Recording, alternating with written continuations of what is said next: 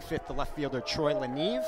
Batting sixth, the second baseman Jaden Davis. Batting seventh, the right fielder Matthew Polk.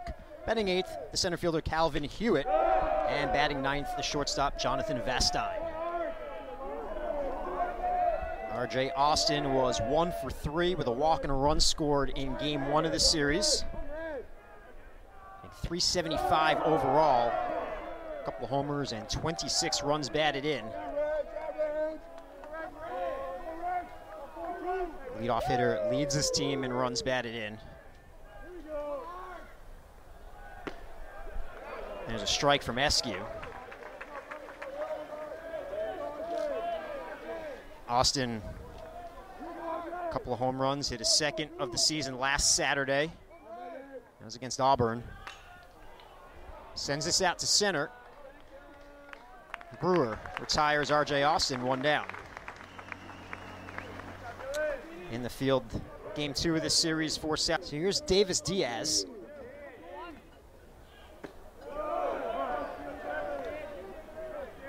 Diaz was 0 for 3 with a walk and a run scored in game 1. He's a junior from California, 275, 1 home run and 13 driven in.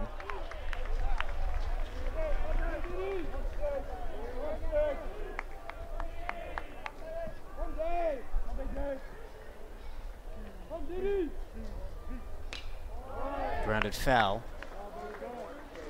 Opponents only hitting 186 this season against Eskew.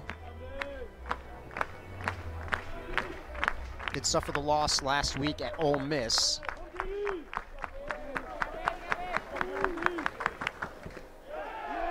Called strike 3.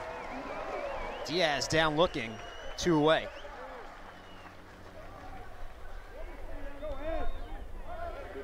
Eskew had 3 strikeouts in the start at Ole Miss last weekend, only 1 walk, 68 pitches, 4 1/3. Gave up 4 runs, was victimized by 3 homers. Tough day to hit home runs at Founders Park this afternoon. Flags blowing straight in from center. Vanderbilt did have 1 though, off the bat of Matthew Polk. Yeah, today's a different day. I mean, normally this is a ballpark, especially in the daytime that the ball flies. We usually see the wind blowing usually kind of out to right center, just dead straight away, and today it's blowing in, and it's a day you definitely want to throw strikes and make them put it in play, and it's tough to hit the ball out of the ballpark. 2-1 the count on the number 3 hitter, Alan Espinal. He went, this is Mayhew Edwards over at first. Hank Himonen is our home plate umpire. Edwards is at first, Damian Beals at second, and Jeff Head is at third.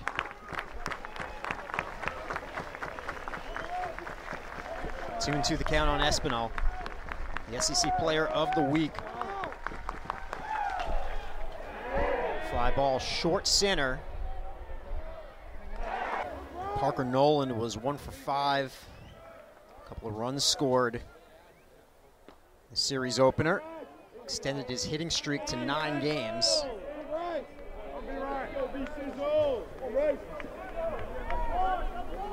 Facing his former teammate Bryce Cunningham. 1-1 the count. Cunningham, opponents are hitting 196 against him. That's the exact same average against that Carter Holton had coming into the series.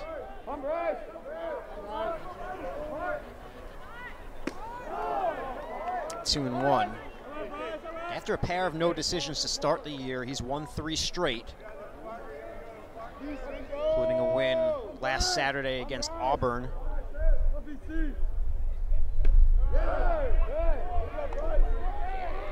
And at 5 innings, 4 hits, 3 runs, but only 1 of them were earned. 3 walks and 5 strikeouts and 90 pitches for the win against the Tigers. And the count is run full on Parker Noland.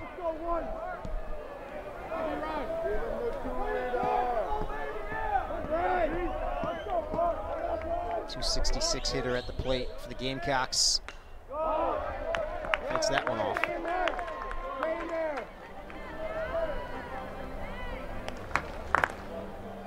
4 years at Vanderbilt. You know, Noland looking forward to this series.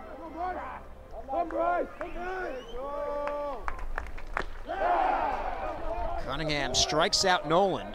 One down here in the bottom of the first. Talk about two durable catchers, outstanding hitters. Messina and Espinal starting both ends of this doubleheader for their respective teams behind the plate. Yeah, and not only that, how many times do you see both catchers in a lineup batting in the top 3 in the order? It's a little bit rare, but two extremely good athletes and very, very good hitters. Cole Messina obviously rated the #1 catcher in all of college baseball.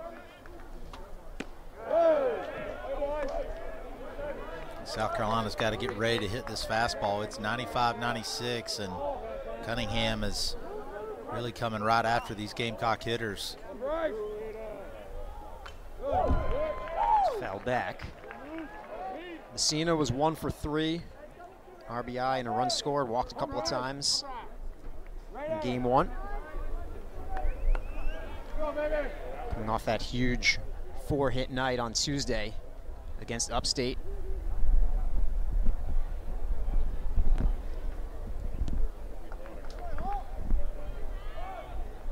Two and two the count on Messina.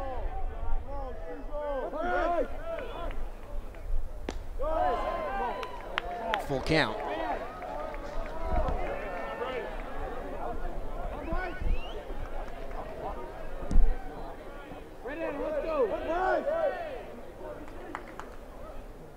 Back-to-back strikeouts for Cunningham. And both of those pitches on strike 3 were where Cunningham expanded the strike zone a little bit. South Carolina going to have to make sure Cunningham brings it down. It's tough when you're facing a guy in mid-90s, obviously, but you don't want to chase pitches up in the strike zone.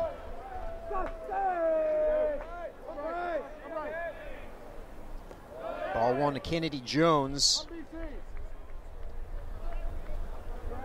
Jones was 1 for 3 with a walk, a run scored, RBI as well in game 1.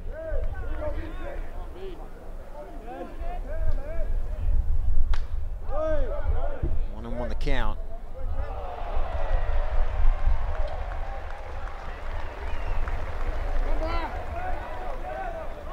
See if we can have someone in the front row.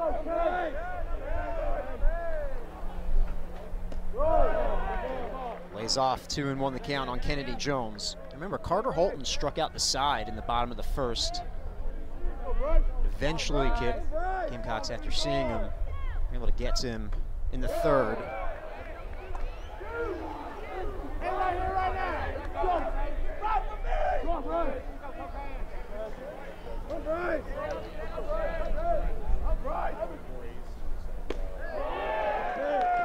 It's another full count. Good pitch, boy.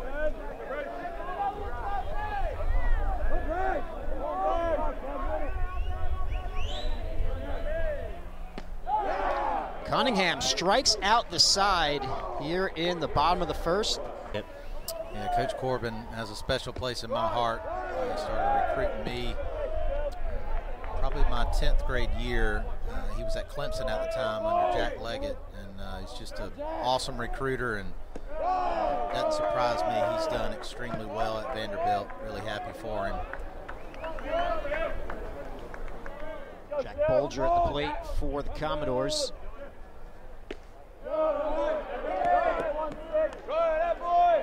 Bolger did not start game 1 for Coach Corbin, but he entered as a pinch hitter. 1 for 2 with an RBI.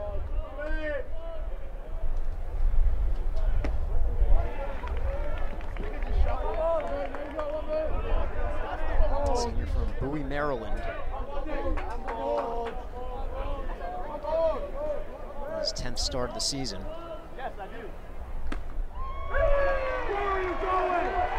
The count has run full. Bolger thought he had ball 4.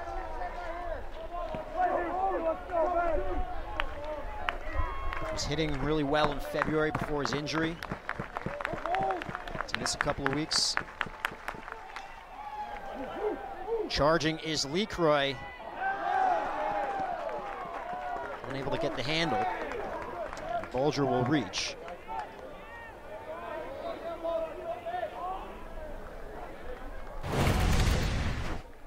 Remember, Bulger is dealing with a hamstring. Yeah, LaCroix did a good job there. It was just on the exchange. Tried to be a little bit too quick there, but I think Bulger I think he may may have have re-injured himself. Yeah. That's a tough one too. To get out of the box well, and he's trying to stay in. You can see him talking to the trainer. He doesn't want to come out, but it looks like he is. That's a shame. He had been dealing with that hamstring issue between February 25th and March 15th. Missed a bunch of games, came back last weekend against Auburn. Unfortunate for Vanderbilt.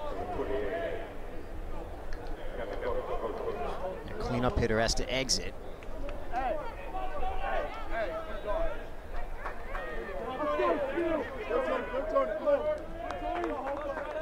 Kojal takes over for Bulger. Kojal got the start at DH in game 1 and was replaced by Bulger as a pinch hitter. Down the third base line, Lanive sends that to the corner. Kojal rounds third. It's an RBI double for Troy Lanive, and Vanderbilt strikes first. They lead 1-0.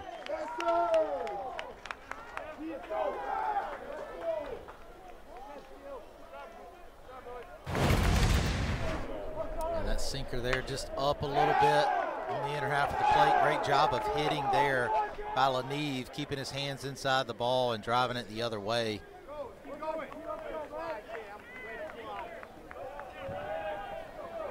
Nothing LaCroix could do there. That ball was just right down the third base line, and here's where the Gamecocks and SQ have got to do a good job of just trying to minimize the damage here. Throw strikes, try to get 3 outs. Even if that second run scores here, you don't want to give up a huge inning.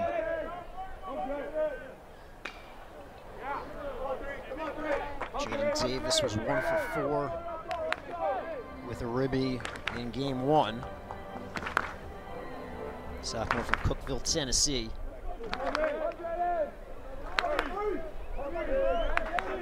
This is his first season with Vanderbilt. Spent his freshman season last year in the SoCon at Samford.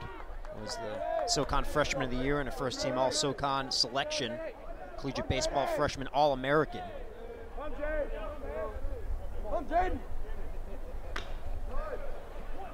Back to Eskew. 1 down. Lanive advances to third.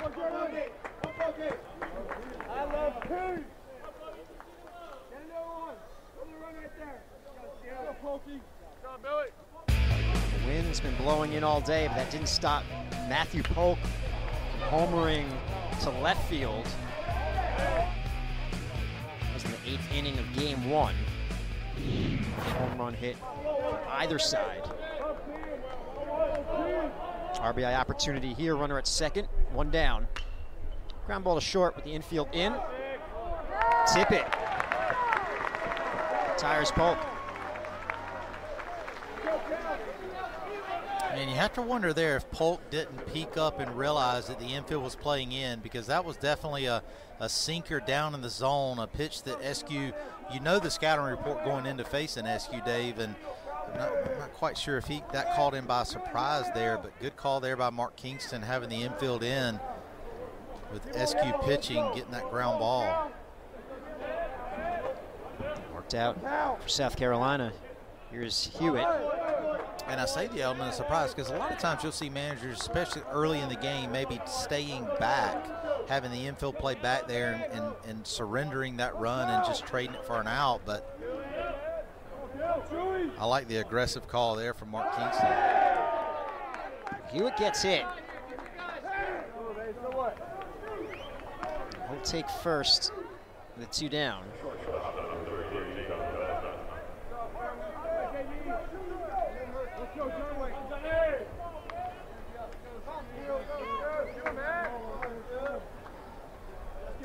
brings a lot of speed to first base.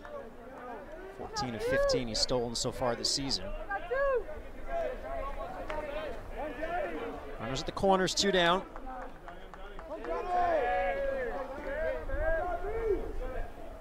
There goes Hewitt. Sliced foul off the bat of Vastine.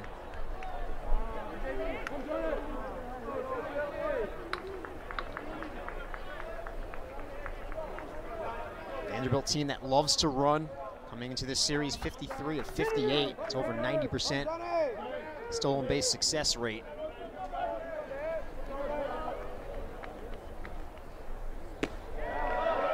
Oh, 0-2 the count on Vastine.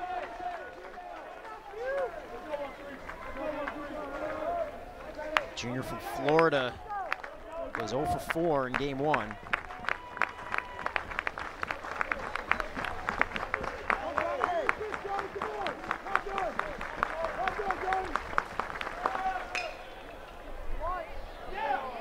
Tippett retires Vastine. Ball, get an easy out there, keep that runner from scoring. That was a great inning there by SQ, giving up a double that scored a run, and he's at second base with no outs, and keeping him there was huge.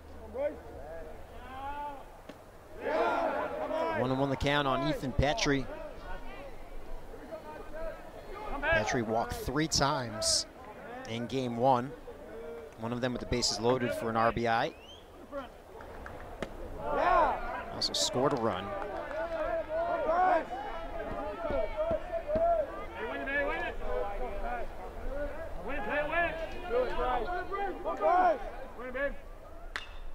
Drills that deep to left. Lanive looks up. Goodbye. A home run for Ethan Petrie. His team leading 9th home run of the season, and we're tied at 1.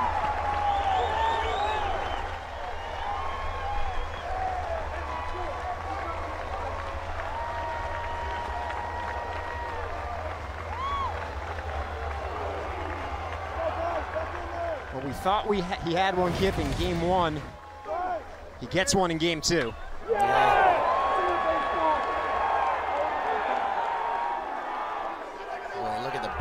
There from Petrie, and you're right. I mean, we did thought we had one in game 1, but that one was pulled a little bit to left center, and that ball's some juice on that one as well.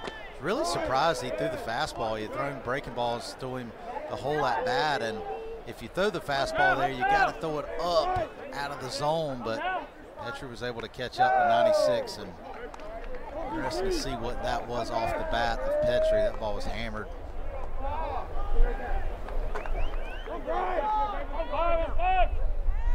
LeCroy was 1 for 4 in game 1, and an RBI single in the 7th that scored Ethan Petrie.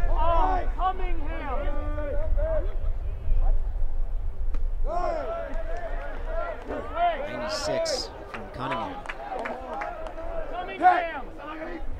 2-2 the count on LeCroy.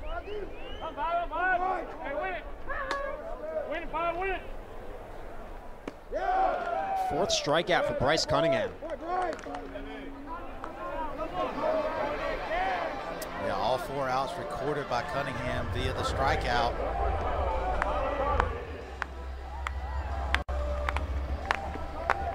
I mentioned the 5 strikeouts he had last Saturday against Auburn in the win, but a season high was the week before against Illinois State. 8 innings, just 1 earned run, no walks, and 11 strikeouts. 118 pitches for the win. Hey, Rick. Someone who can go deep in a game, Kip, and rack up strikeouts. Tyler Causey at the plate. It looks like we're going to have a platoon situation at first base with Causey playing against right-handed pitching and Casas against left-handed pitching, despite the fact that he's a left-handed hitter. The splits just seem to favor that situation. Yeah, and that's tough. I mean, that's tough for anybody to get into a groove. You know, I think Mark Kingston would probably like to see one of them take that spot over. That's another strikeout. He threw 4 straight changeups to Causey there.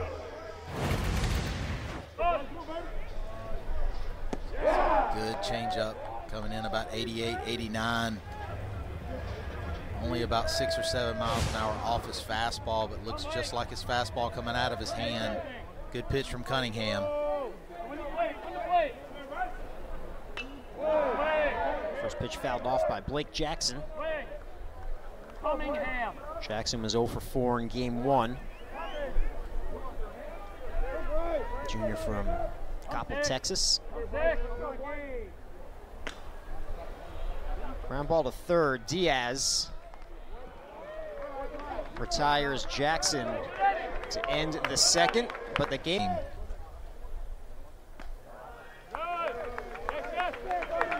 RJ Austin had one of them in game 1. He's 0 for 1 so far in this one. Flew out to center field his first time up.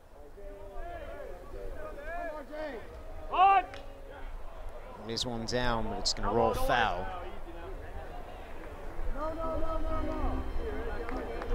Hey, buddy, with 1 strike, huh? Now you got 2 on you. Bulger went down earlier in the season. They moved him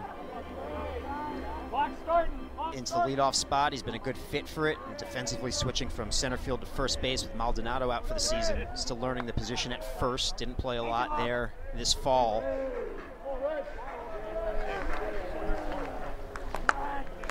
Having a great season at the plate.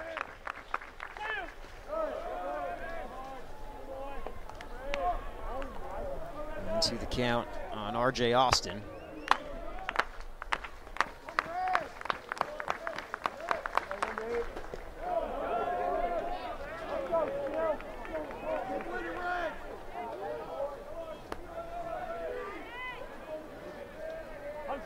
Which Corbin calls him a throwback.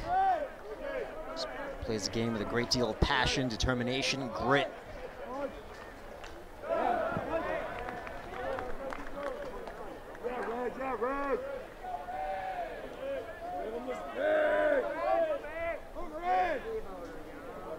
Super competitive.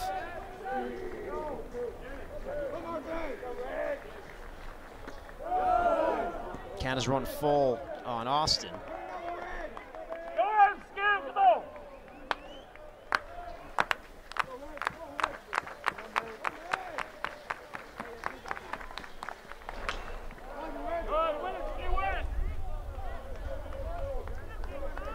Sophomore from Atlanta, coming off a freshman season where he hit 257, 7 homers and 43 ribbies.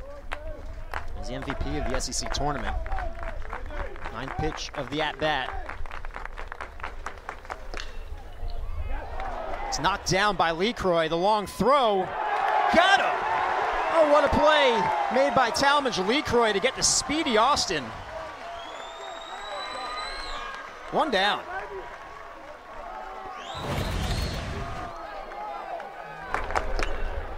You see the athleticism there, and what I love here is the one-hop throw.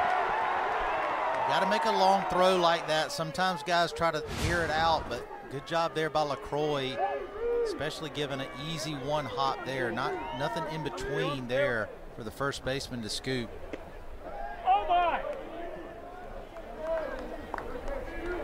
And Messina's got to catch that, but that still should have been a strike. I guarantee if he catches it, though, it's a strike. He's certainly frustrated there. He cost his pitcher a strike there. I'm scared.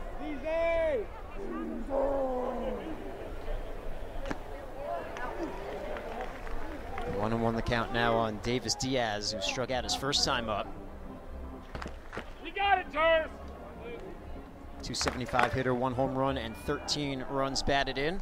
Home run was March 5th against Eastern Michigan. LeCroy charges. How about the pick at first by Causey?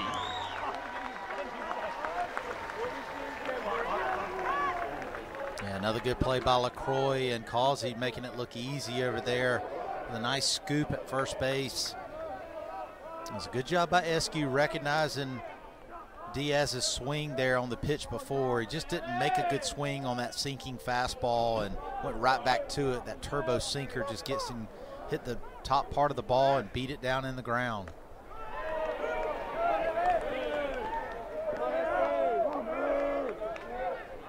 Shift is on for Espinal.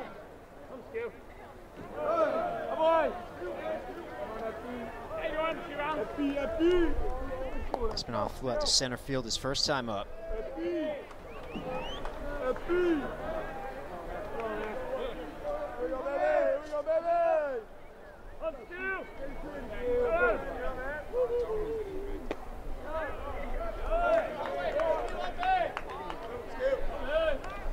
Nine multi-hit games already this season for Espinal, including each of the 4 coming into this series.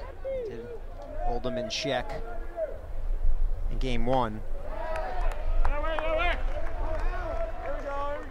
He's such an improved hitter. I'm sure the last season numbers there were accurate, but this season, just outstanding, 373. Look out. Espinal gets hit.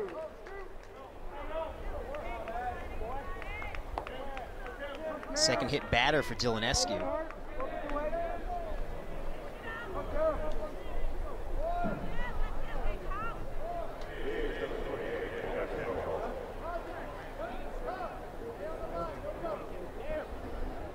So 2-out base runner,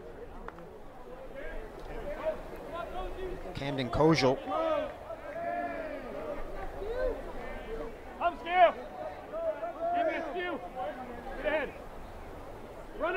There goes the runner, the throw from Messina. Not in time. Stolen base for Espinal. I'll tell you, if you're scouting Messina, that's really all you need to see. I mean, that was a perfect throw on a very difficult pitch. You know, Espinal got a great jump there. The fact that that was that close is truly remarkable. It's a great throw from Messina.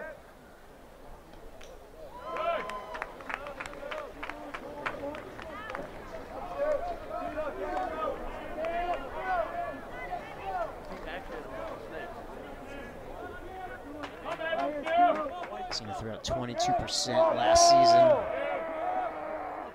for South Carolina.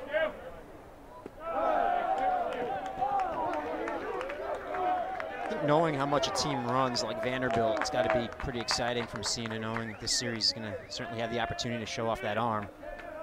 Yeah, as long as his pitchers do a good job of holding runners on, he's yeah, he wants them to go. But that one there was just a really good jump. I think he just felt like he could steal that one on Eskew. Eskew's not the quickest to the plate. As you see now, Cole Messina coming out to talk to Eskew. He's up to 50. Line drive over the head of a leaping Tippett. Espinal rounds third, and he will score. An RBI single for Camden Kojal. Vandy takes a 2-1 lead.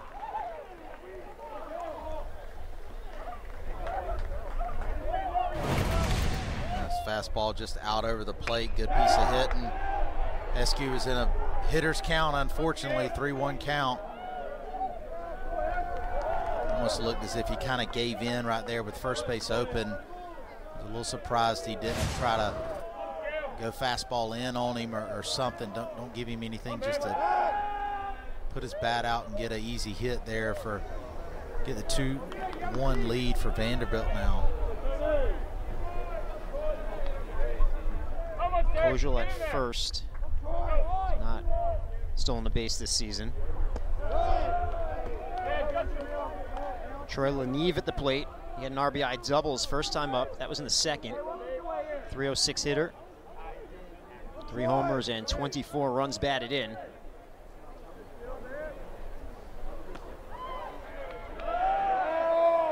That one misses. Messina, I think, wanted that one kicked. Yeah, I think he did too, and I don't know, I thought it was a strike as well, but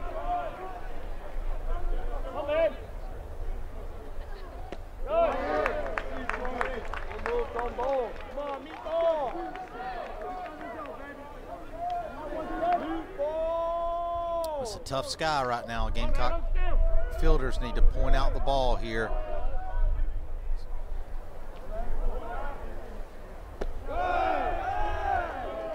Three and one now the count on Leneve. Looks a little bit brighter on that screen than it does in looking at it in real time here. Mid-afternoon clouds. Yeah, I know as a golf fan, you know, you watch sometimes and you see how you can still see a little bit, but a lot of times those guys are complaining they're playing and they can't even see to be able to read the greens on the putts when they're playing so late. It's a two-out walk for Leneve. Yeah, and this all started with a hit batter with 2 outs. You know, you look at that and just South Carolina. First and second, 2 down. Here's Jaden Davis.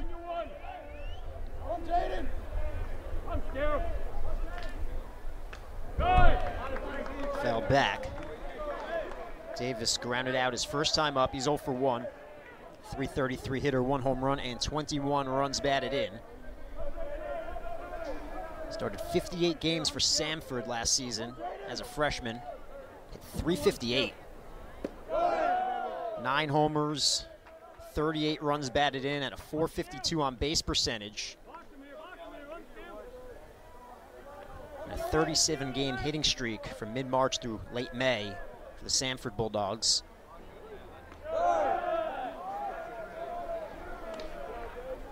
Samford NCAA basketball game, boy, did they get robbed.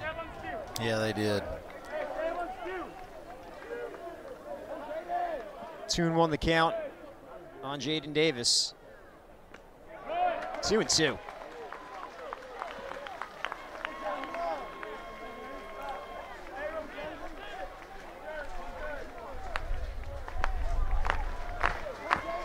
Kojal leads off second, Leneve off first.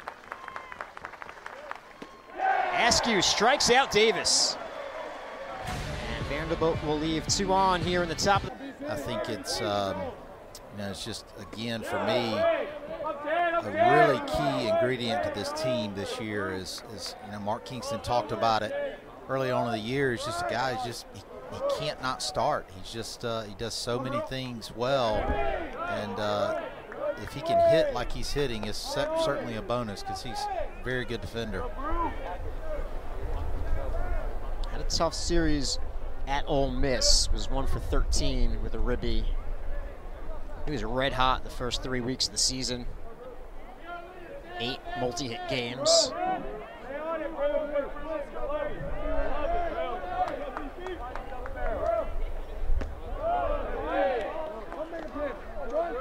Absolutely dominated Belmont in that series. Vandy just played Belmont in the midweek. He was 7 for 9 against Belmont with a couple of walks. All 3 games are multi-hit games.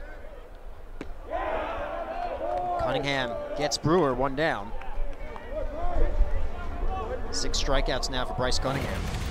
And he pulls the string on him here. It goes change up. That's a good pitch. I tell you, when you got to face 95, 96, and they can come back and do that, and you know, he's showing command of 3 pitches: fastball, slider, change up. Cunningham looking really strong.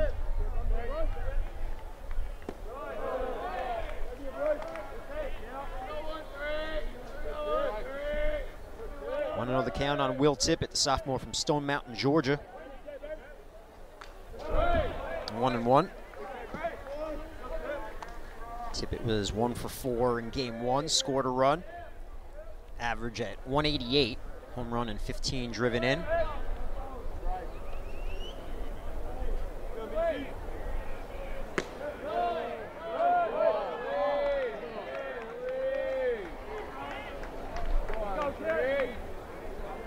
Tippett stole his 10th base of the season in game 1.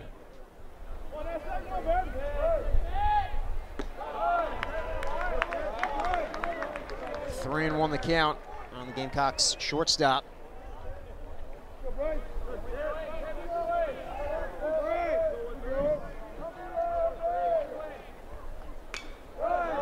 Fouls that off.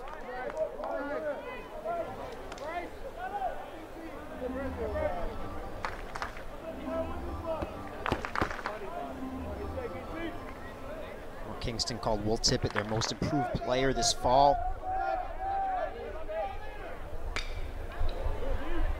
Grounded to third, Diaz. 2 away.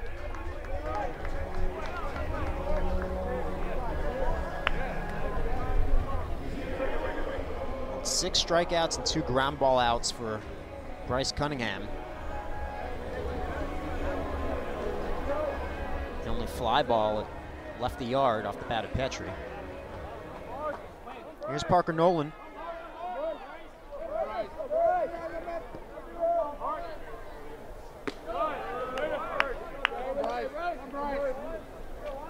Nolan struck out his first time up.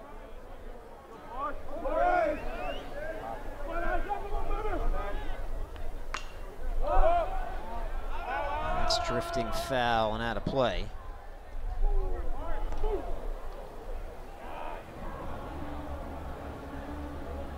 Coach Corbin loved having Parker Nolan for 4 years. He's a reliable player, always was out there. Happy he's still able to play in the SEC, just not excited to have to face him this weekend.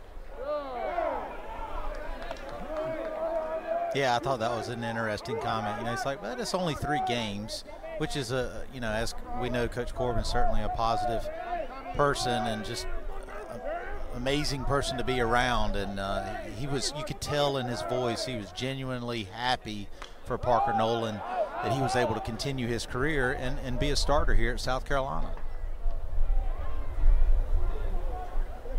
Hit .269 in his 4 years at Vanderbilt. 22 homers for the Commodores, 119 runs batted in.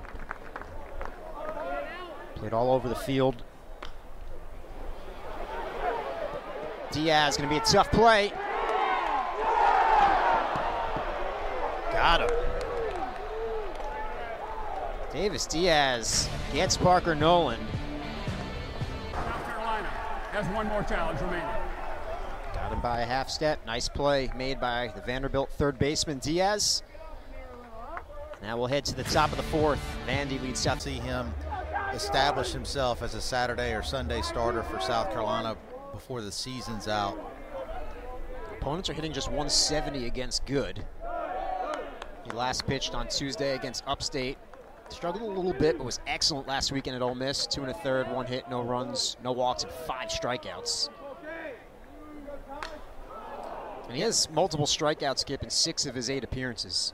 Yeah, and I think, you know, good for me is a guy that, and you see there, he kind of did a little bit of a quick pitch. He changes his delivery time, if you will, even from the windup sometimes. He's kind of a throwback guy. I love watching this young man pitch. He is a true pitcher. He's not just up there trying to throw as hard as he can and beat you with just his stuff. He mixes and matches, and he has an ability to be able to make pitches and throw different pitches in different counts. There you see behind in the count 2-1. He throws the big overhand breaking ball. So for me, a guy like Ty Good is going to get better if he's consistent. He has a consistent role, and I think that the best consistent role for him would be as a starter. Strikes out Polk. 1 down here in the top of the 4th.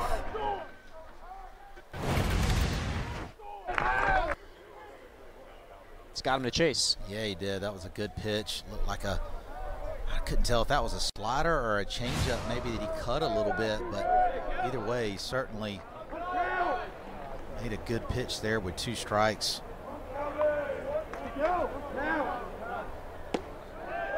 Talk about his arsenal. He's also just a winner. In 4 years at College of Charleston, which is a program that's had plenty of success on the diamond, he's 2nd all-time in wins and 3rd all-time in strikeouts.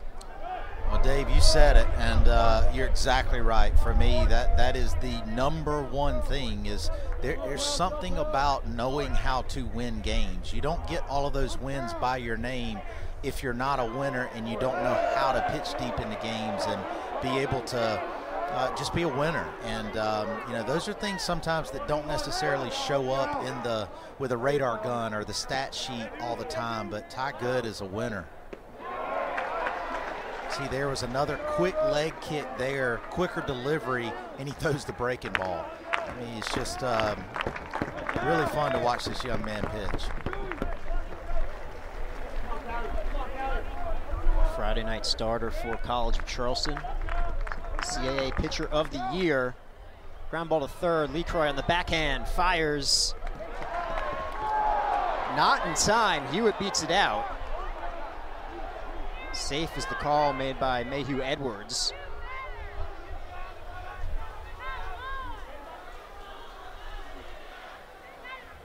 Well, you talked about Hewitt getting down the line. He was flying, Dave. Yeah, he puts the pressure on the defense for sure. I think he's out. The only learning opportunity there for me would be for Causey really to, and it's tough on a ball that's coming in the dirt there, the one hopper, but I felt like he could have stretched out a little bit more. Field will be reversed to out. South Carolina retains their challenge. So Hewitt is out 5-3. 2 down here in the top of the 4th. The throw beat him, Kit. Yeah, definitely did.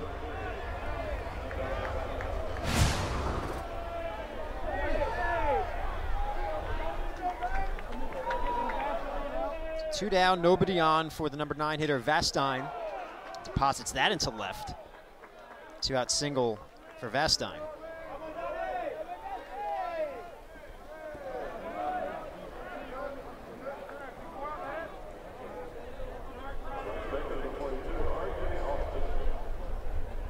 And we'll bring up R.J. Austin.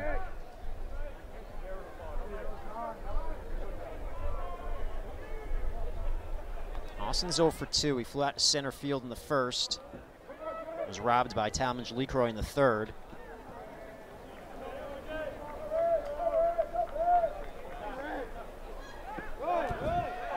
There goes Vastine, the throw from Messina. Not in time. Vastine safe at second.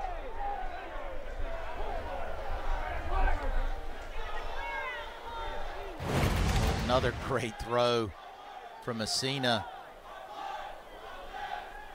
That's close, Kip. That is close.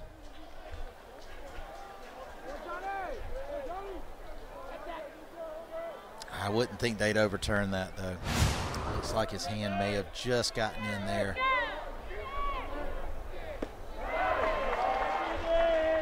It's a 2-out RBI opportunity for R.J. Austin with Vastine now at second. And that was a great read by Vastine, and that's one thing you got to know when you're facing Ty Good. He may spike that breaking ball and throw it in the dirt, and if you get a good read, as you can see there, even as good as Messina is back there, he blocked that ball, kept it right there close to him in front, and fired a bullet to second, but was just anticipating that ball in the dirt. Great base running by Vastine. Takes second on the wild pitch.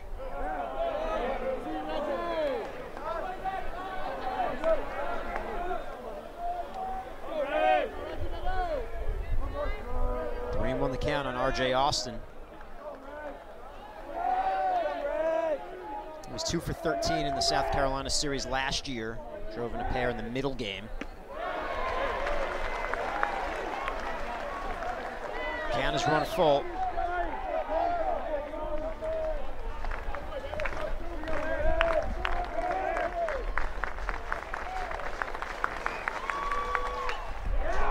That's pulled to left. Vastine will score easily. An RBI double for Austin. Commodores take a 3-1 lead.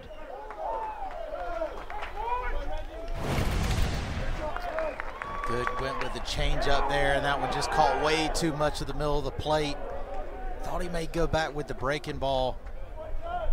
As you could tell, Austin really didn't want no part of it in that 3-1 count, but got something that looked like a fastball and did a good job of staying back and driving it into left field for a double.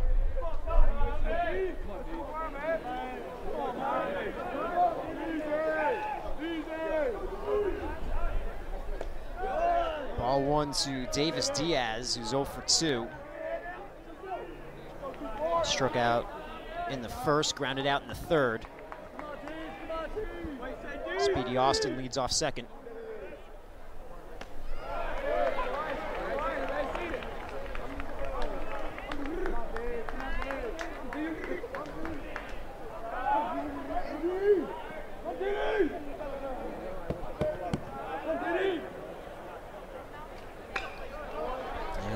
foul.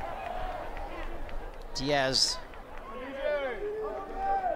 player in the lineup, kid who Coach Corbin said is probably the most overlooked. We asked, who doesn't get enough love on this team, and he said it's Diaz. Just a great player that's a little underappreciated.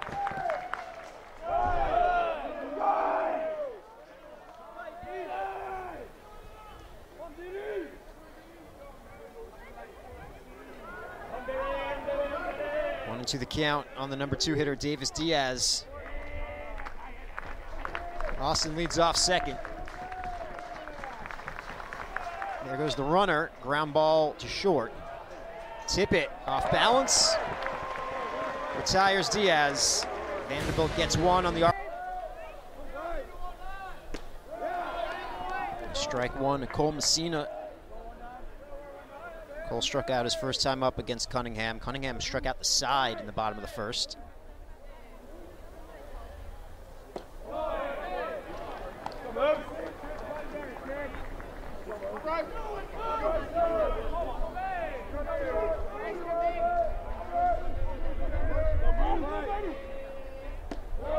Off that big game against Upstate, Coach Kingston said both Messina and Petrie look great. You saw what our offense looks like when you have 2 All-Americans playing like All-Americans. It just changes the whole complexion of our offense. He said we just need to continue to get them in a good place because when they are, everyone else seems to follow suit. Yeah, I mean, when you get those 2 guys producing at that level, it certainly takes a lot of pressure off those other guys, and I think it frees them up a little bit more, Dave. And South Carolina can be a really tough lineup to face if they can get things together and you get those guys clicking on all cylinders, and it certainly makes it tough on the opposition. Petrie already has a home run, 3-2 the count on Messina. Called strike 3. 7 strikeouts for Bryce Cunningham. Looks just like a fastball out of his hand. That's a good power slider there from Cunningham. Cena knew it. His pitch count's only at 55 now here in the 4th inning. You need to try to get him out of there as soon as possible. I'd be looking to try to work the count and see if you can get as many 3-2 counts as possible and get that pitch count up because he looks really good. 1-1 the count now on Kennedy Jones. Jones struck out his first time up. But Dave, we talk about it throughout the year. I mean, as a pitcher, if you can still put up some of those ones when you give up something, it's not that big of a deal. It's still a 3-1 game. Long ways to go, obviously, but South Carolina has pitched well, getting out of some innings that could have been a lot worse.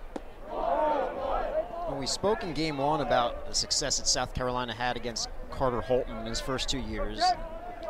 Hit Bryce Cunningham last season as well. It was a season-high 5 innings last April against South Carolina, but he gave up 6 runs on 6 hits, 4 of them earned. He suffered the loss. He surrendered home runs, 4 of them. Messina twice, Petrie, and Braswell. Braswell, of course, no longer with South Carolina. He also had just 1 walk and 7 strikeouts. Some mixed results against the Gamecocks.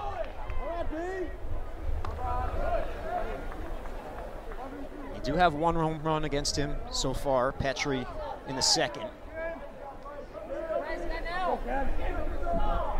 Jones has 3 this season. Here's the 3-2. Fly ball, right field. Polk makes the play, 2 down.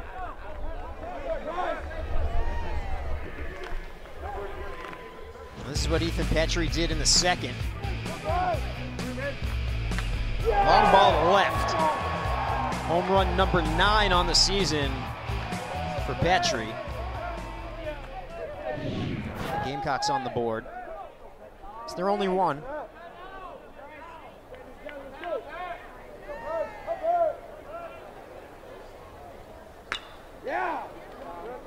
I was hoping Cunningham would challenge him. He shook off to it too as well. His catcher gave him slider twice, and he kept shaking and went back with a fastball. Gave up a home run on the fastball here. You throw 96, hit it again, Petrie.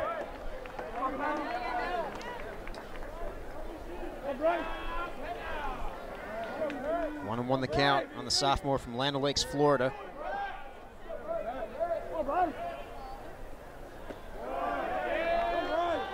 Two and one.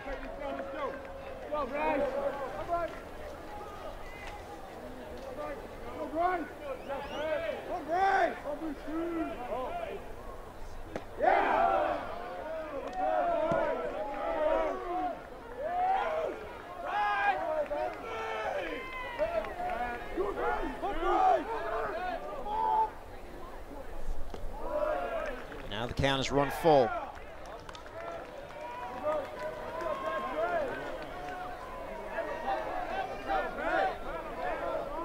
Petrie walked 3 times in game 1 earlier this afternoon.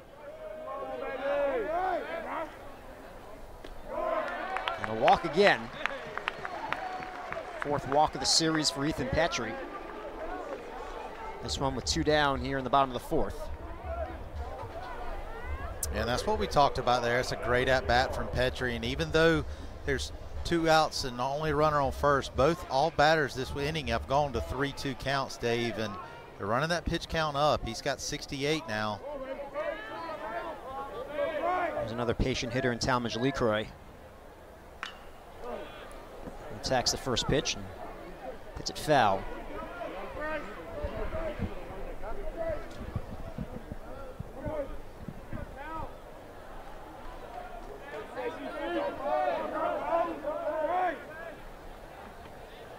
LeCroy 3rd on the team in walks behind Petrie and Messina.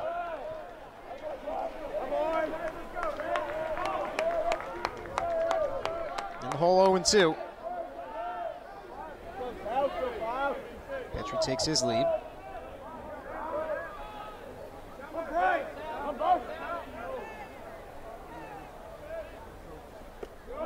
No chase.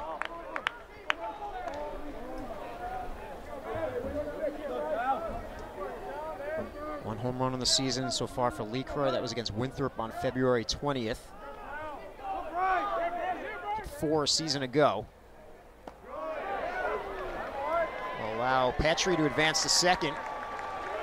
Gamecocks have a runner in scoring position with 2 down.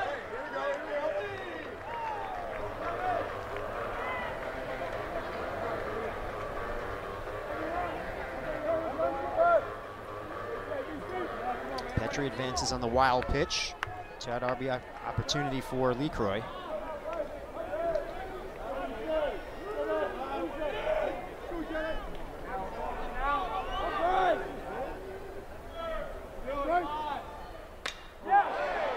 To right center, Hewitt will chase it down towards the warning track.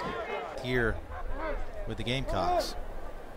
And it's their turn to be the tail end of that video and next season's video. Yeah, they would love to see it. South Carolina, of course, back-to-back national championships in 2010, 2011, and reaching the championship series in 2012. That, of course, was under head coach Ray Tanner, now the athletic director at South Carolina, my former coach. It was awesome to see them win the national championship.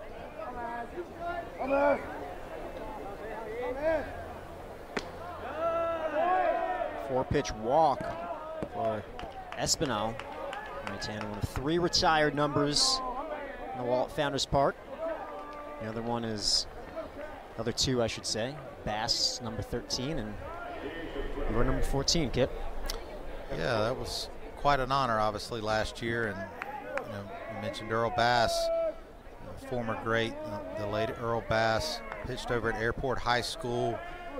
Another local Casey West Columbia guy. It was awesome to see his number get retired. I hope that they can continue that trend in the years to come, because there are so many other names that and players that deserve that honor. I was very fortunate to receive that honor last year, and well, I tell you, just the amount of teammates that former teammates of mine that came, Dave, and just to be able to share it with them was very special. Obviously, my family being here, but you know, my first thought was just all the former players that I had on my team that, you know, I think about it. I still challenge anyone to name better shortstops in a career that they had play behind them. I had, you know, Adam Everett my freshman year, Brian Roberts my sophomore year, and then Drew Meyer my junior and senior year. And I mean, it was incredible. I mean, if a ball was hit to short anywhere near shortstop, that play was made. 3 major leaguers. Yes, sir. Check on Espinal.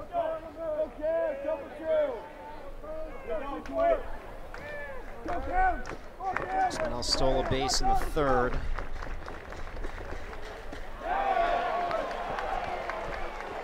Good, strikes out Kojal. 1 down here in the top of the 5th.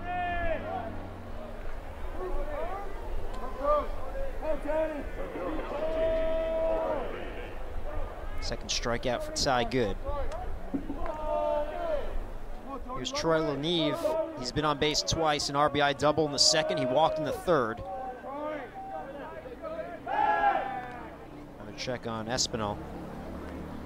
You know, Good just brings so much to the table. He's a great athlete. You can see he does a good job of holding runners close.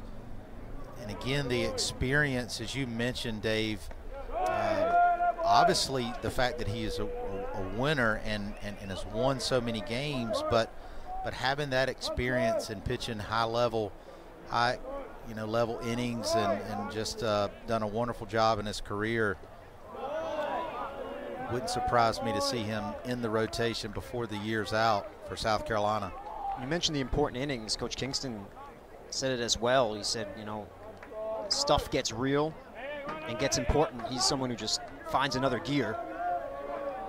Ultra confident guy on the mound.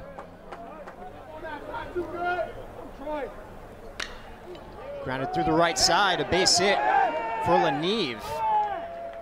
Espinal all the way to 3rd. Runners at the corners for the Commodores. Multi-hit game for Troy LaNeve.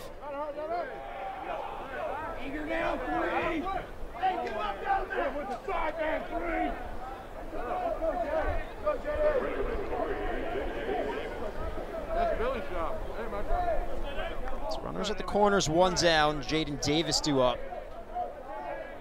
Davis is 0 for 2. He grounded out in the 2nd and struck out in the 3rd. Those at-bats against Dylan Eskew.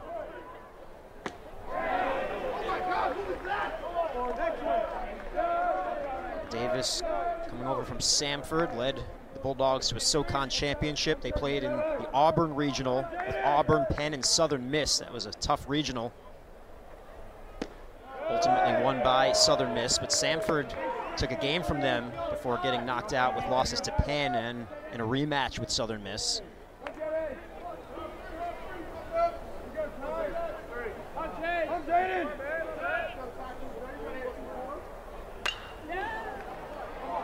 Tippett to 2nd for 1, on to 1st. It's a double play. 6-4-3, and the Gamecocks are out of trouble in the top of the 5th. I think South Carolina has a good chance to win this game. You know, we talked to Coach Corbin earlier in the week about the bullpen, and it's not necessarily something he feels great about. So South Carolina, I do feel like, has a little bit bigger advantage with more depth in the bullpen than the Vanderbilt Commodores. You asked him about the bullpen pieces. He said it was kind of up in the air right now. It's ripped off the bat of Causey. That's a fair ball in the corner. Diving into 2nd with a leadoff double here in the bottom of the 5th.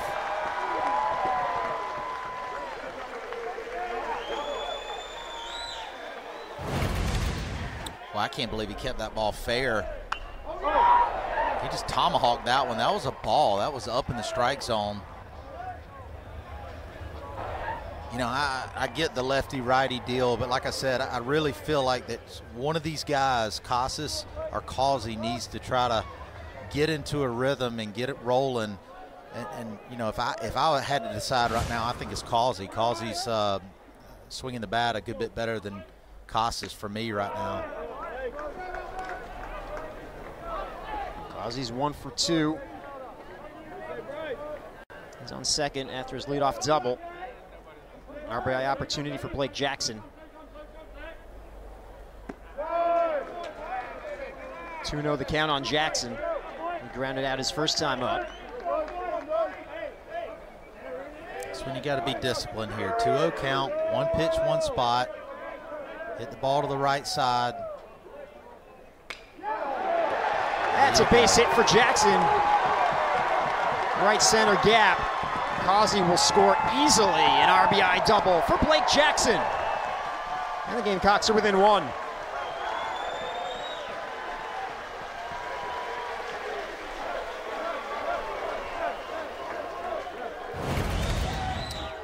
Just in a great hitter's count there, and he gets that pitch out over the plate to be able to hook into the right center field corner.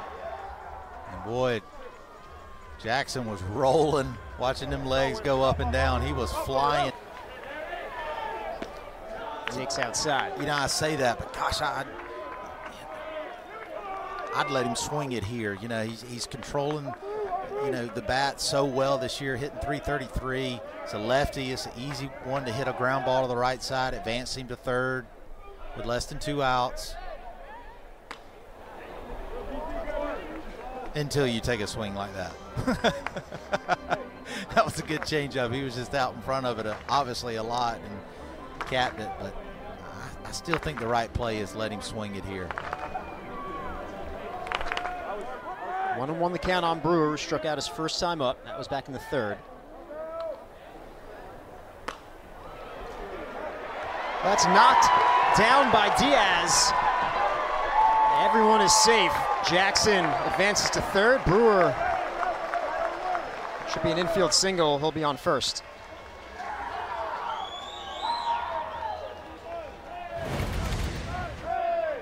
Another capper off a changeup. That's going to be a tough play there for Diaz, even if he fields it clean, to be able to get Brewer. He runs really well. I still think you roll the dice here and swing it. It's a guy that, you know, Tippett is probably not going to get doubled up. A ground ball to the right side. I think I'd let him swing it here. Got a little bit of momentum going too. Don't give him an out.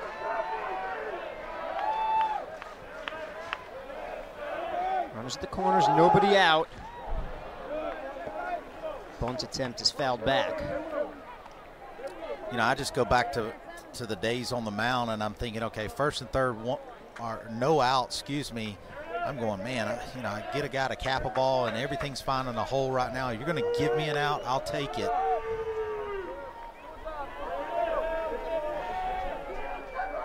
Tippett tied for the team lead in sacks this season. 5 of them. 1-1.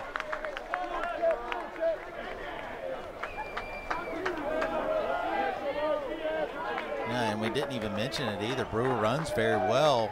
You know, so does Tippett. Yeah, what's wrong with trying to steal right here? I would just either steal or really and truly here, I would just let him play. And just let him swing it.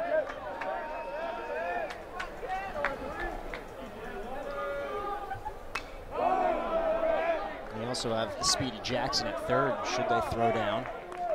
A lot of options right now for Coach Kingston. Yeah.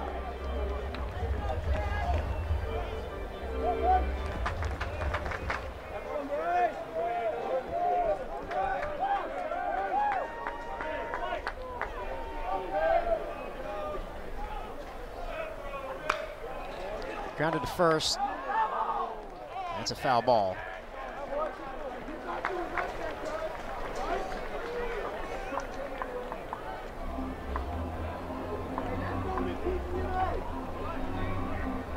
Little Tippett's hitting 185, 1 home run, 15 driven in. Does have a .372 on base percentage.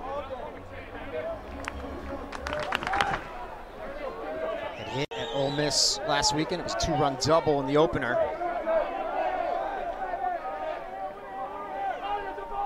The 1-2. 2-2.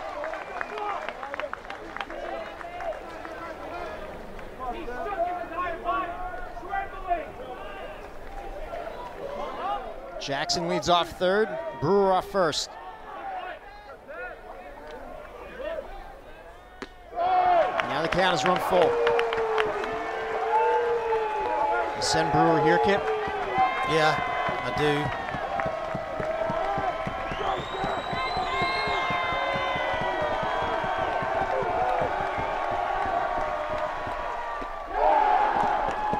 Cunningham strikes out Tippett. Big strikeout for Bryce Cunningham. 1 down.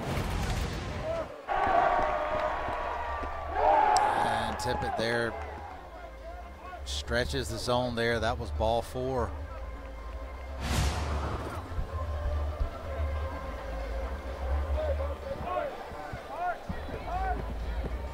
So now a ground ball could get Cunningham out of further trouble. It could, and that's why I would have liked to seen the steal there. I would definitely do it at some point in this at bat. Try to steal second base.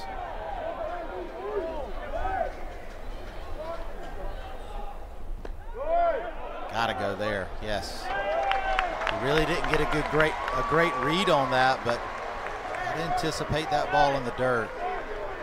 And see, now I feel like you're back in the same situation. If you made the pitcher throw a lot more pitches, he had to strike out Tippett. Now it's second and third, 1 out. Now the South Carolina Gamecock hitters have got to do a good job of manufacturing a run here. Need to tie this up.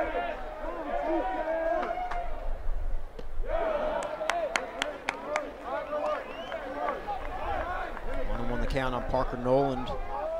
Parker's 0 for 2, struck out in the first, grounded out in the third.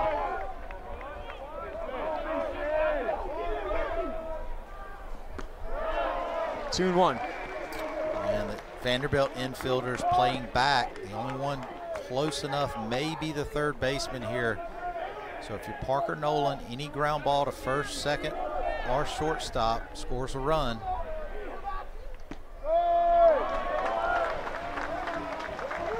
Three and 1 the count. First base is open. Cole Messina's on deck.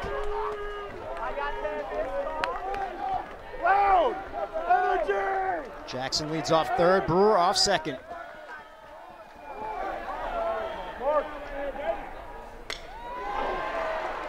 Ground ball to the right side. That'll get the job done. Jackson scores, give Nolan an RBI, and we are tied. RBI opportunity for Cole Messina, a chance to give the Gamecocks the lead. It's ball 1.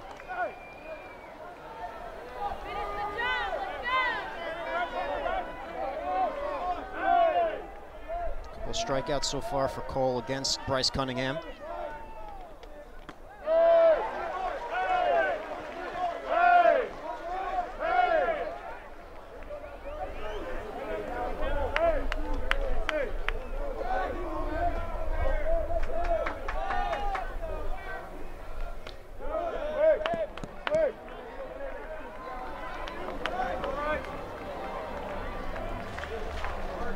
Tell Messina was definitely in swing mode there. Hitters count 2-0, and Cunningham throws the slider. I would definitely probably come back with a slider here if I'm Cunningham.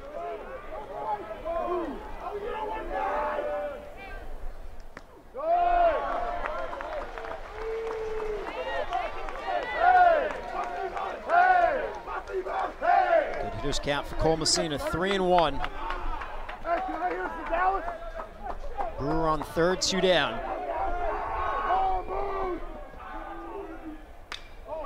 High fly ball, left field. Leneve is back. This one is gone.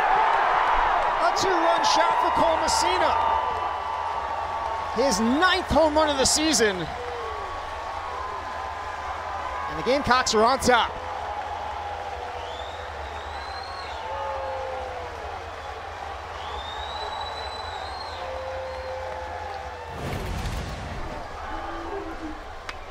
Tell he got under it just a little bit, but he got just enough of it, and the wind has died down a little bit, Dave.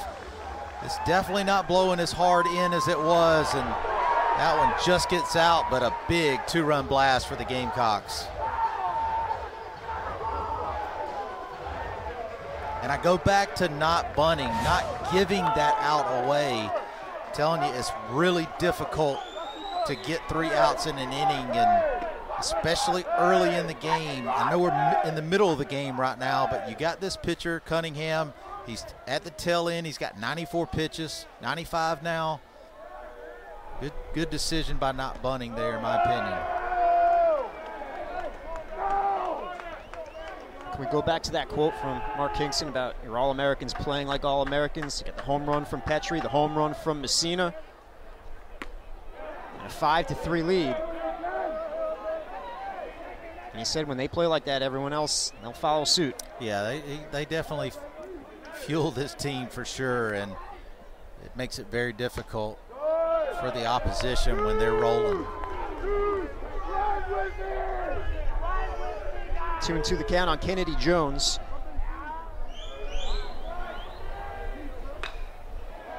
It's pulled foul.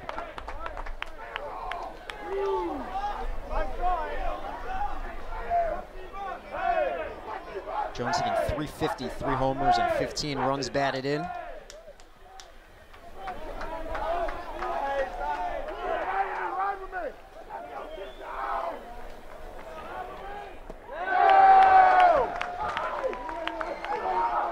Cunningham is working here in the bottom of the 5th, 100 pitches.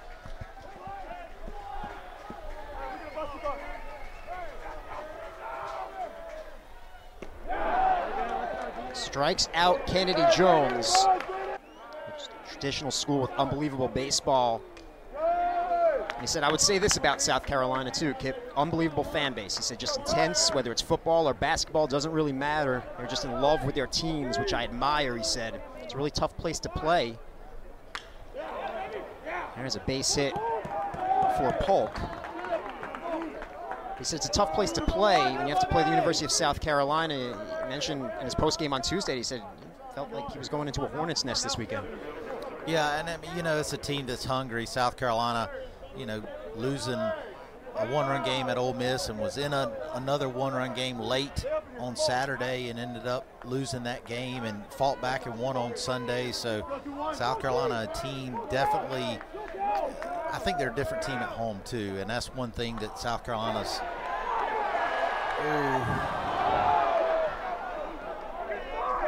Almost turning 2 there. Yeah. It's one of those, as I was watching it, I was kind of thinking Ty Good might let that ball drop and try to get a double play the old-fashioned way.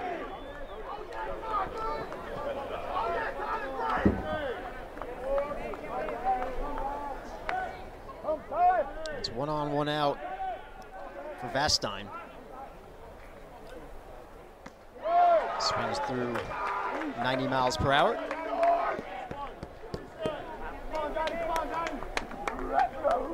Vastine's 1 for 2. He grounded out in the 2nd, singled and scored a run in the 4th. 0-2.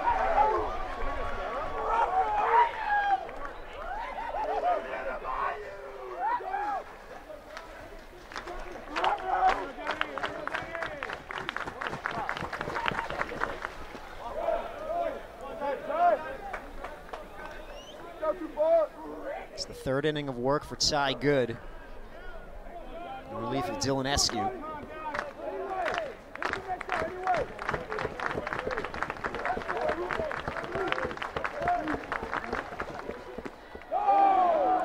Did he go? No, says Jeff Head.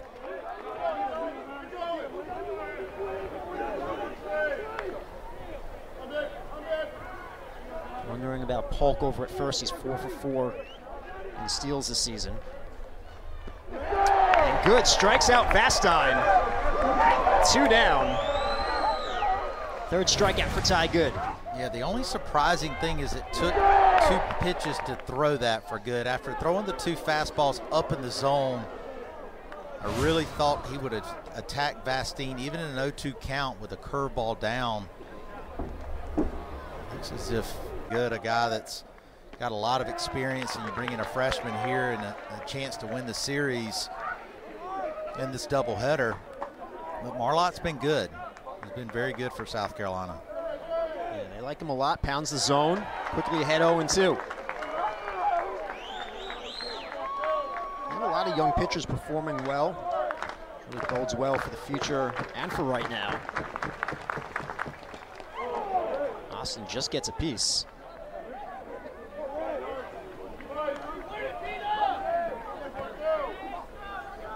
Austin's 1 for 3 and an RBI double in the 4th. Runner on first, 2 down.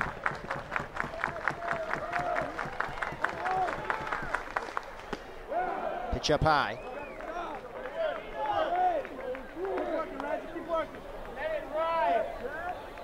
Opponents hitting just .087 against Marlotte this season. Scoreless inning against Upstate on Tuesday.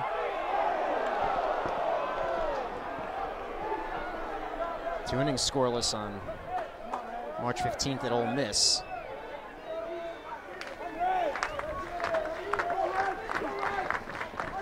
Here's the 2-2. It's headed foul and out of play.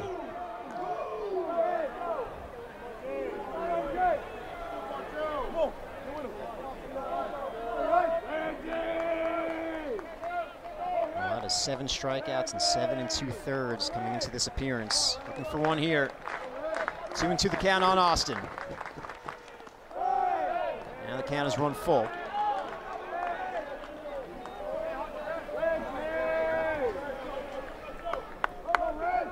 The shift is on for Austin.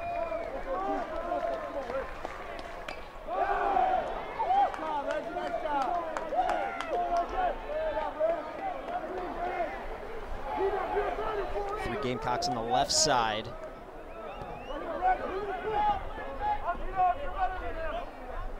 Holt, of course, will be off on the pitch. Out to left. Jones is there. And he makes the play to retire Austin. Vanderbilt will leave 1. We'll go to the bottom of the season for Cyber. Petrie attacks the first pitch and sends it deep to right. Petrie has done it again. A multi-homer game for Petrie. He gets his 10th home run of the season. Gamecocks lead 6-3.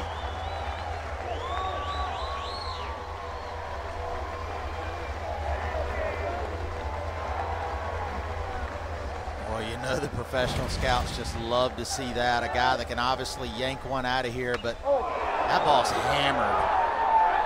He knew it time he hit it. Great backspin there, just good balance.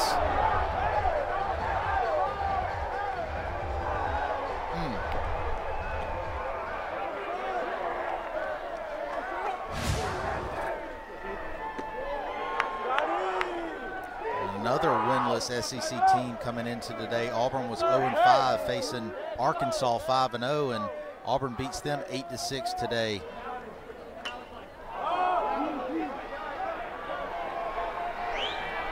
What was the quote from that video earlier? Anyone can beat anyone? Yeah. In the SEC? That's right.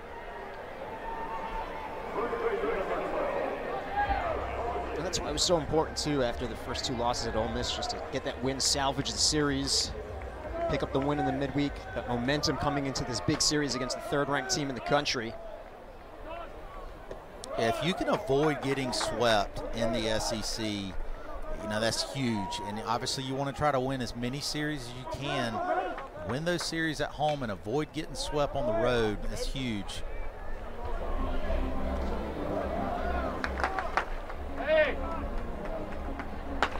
1-1 the count on Causey.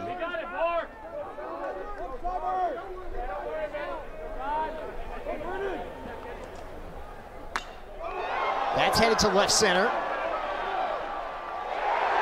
And gone! A home run for Causey.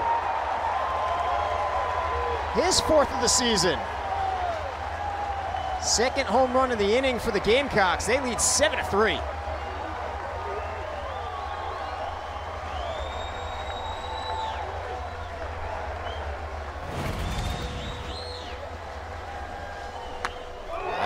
aggressive too. Good gracious. Let that ball travel, get deep in the zone, and it's a laser out to left center. Into the bullpen, opposite field power from Tyler Causey. And a mound visit for Vanderbilt.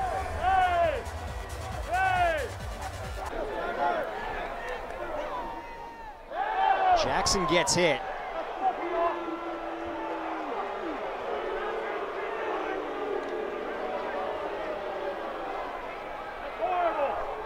Hopefully he's all right. Coach Kingston out to check on Jackson.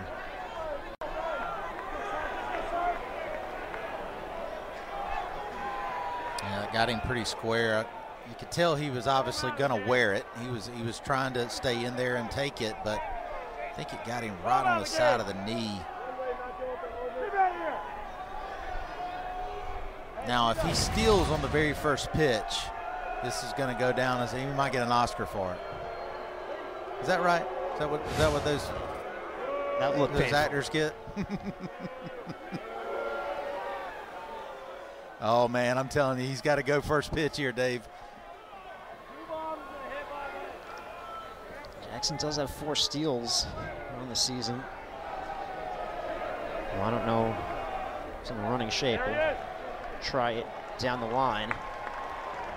That's my point, okay. Dave. I mean, you got to think 5D here. Come on now. I mean, this is all a plan. I'm telling you.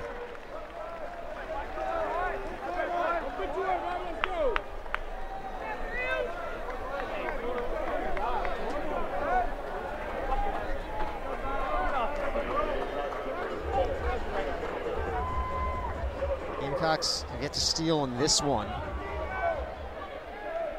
Did have a couple of stolen bases in the first game of this doubleheader.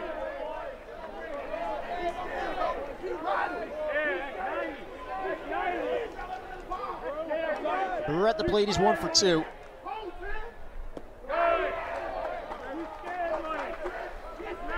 Singled his last time up and scored a run.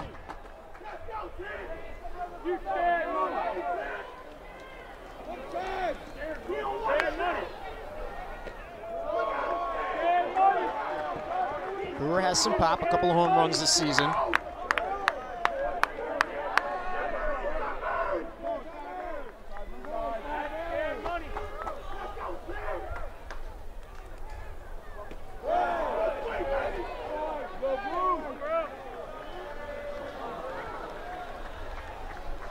Eight long balls for the Gamecocks last year.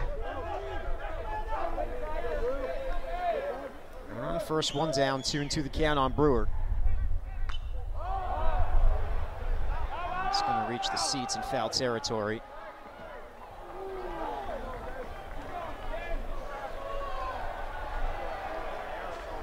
And a souvenir.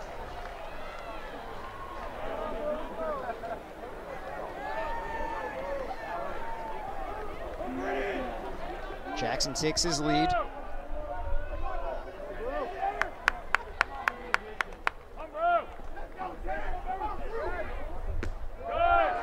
Count is run full.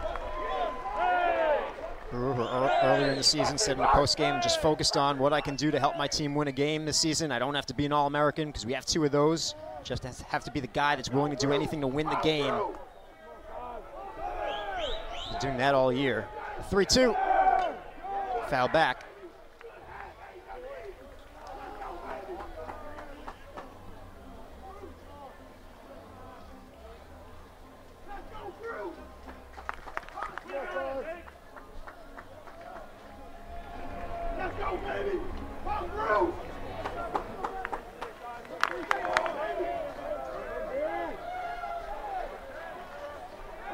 Check on Jackson.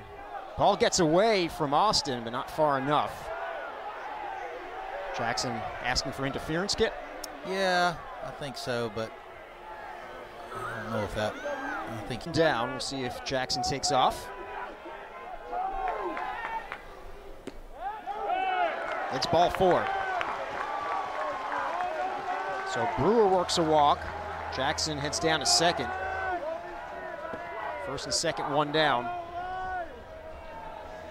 Will Tippett due up?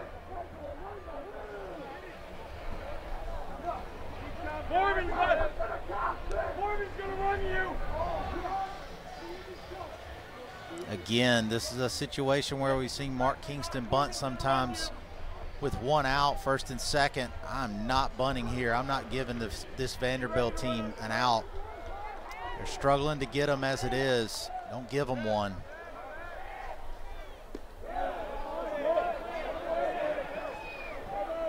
Will Tippett is 0 for 2 so far in this game. He grounded out in the third, struck out in the fifth.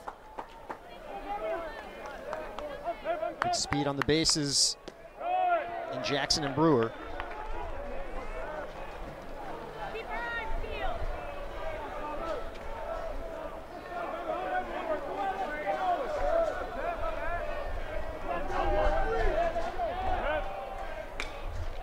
You know, it goes back, sorry, Dave, No, it goes back to, you know, having a feel kind of what the game flow is. You know, some may say, oh, we got the number 9 hole hitter, he's hitting 182, good time to bunt, but you're also up 7-3. In this situation in the game, just so many good things are happening for South Carolina when they're putting the ball in play.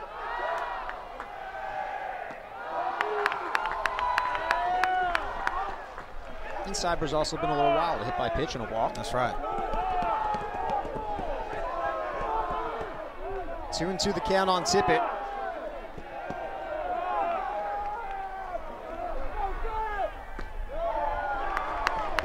Count is run full.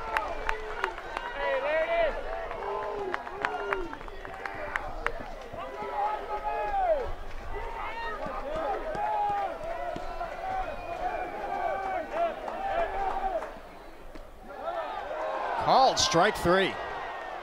Big strikeout for Cyber. 2 down. A good two-seam fastball there from Cyber. Ran right over the outer corner there. It's a big second out for Cyber and the Vanderbilt Commodores. Well, here's the former Commodore and Parker Noland. Going to punish his former team. First and second, 2 down. RBI ground out for Noland his last time up. Takes a strike.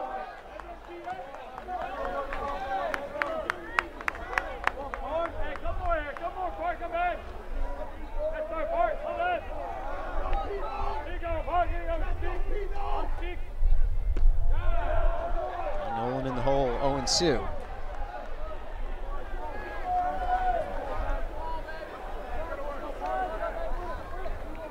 Former Tennessee Mr. Baseball.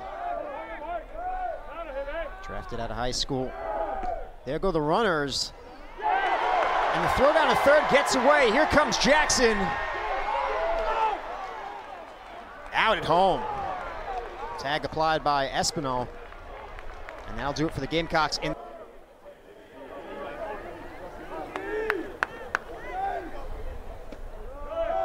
Ball 1 from Marlott. Diaz is 0 for 3. Struck out in the first, grounded out in the third and the fourth.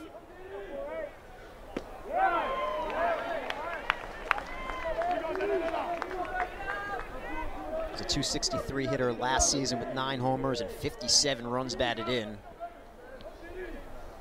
Really big improvement from his freshman season in 2022 when he hit .213.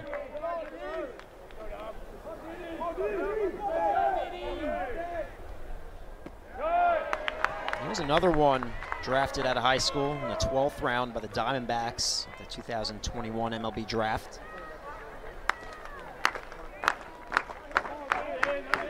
Two and two the count.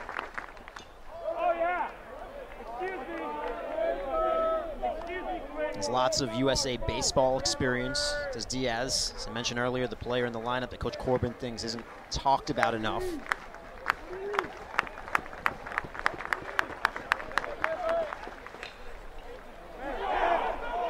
That's a foul ball.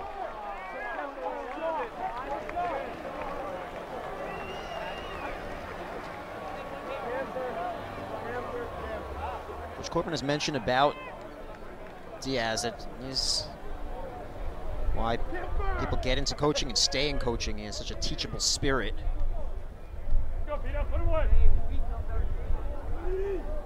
Bat to ball skills, some of the best on the team. Just a high-level kid and a winning player. He said it's a lot of fun to coach Davis Diaz. Full count now.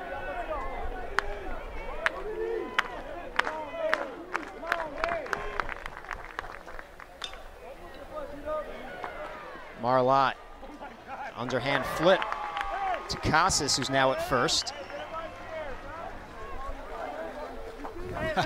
See Marlott laughing there. I think a lot of his teammates would give him a hard time there. That was one you normally don't underhand toss and run over there and do the scissors, but maybe he doesn't feel comfortable throwing to first and wants to underhand it, but perfectly executed there by Marlott.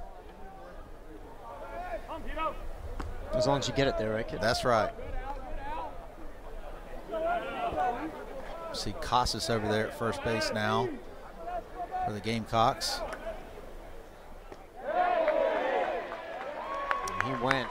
So Mayhew Edwards. And we saw them make defensive changes late in game one in the outfield. Make one at first here at the top of the seventh. 1-2 the count on Espinal.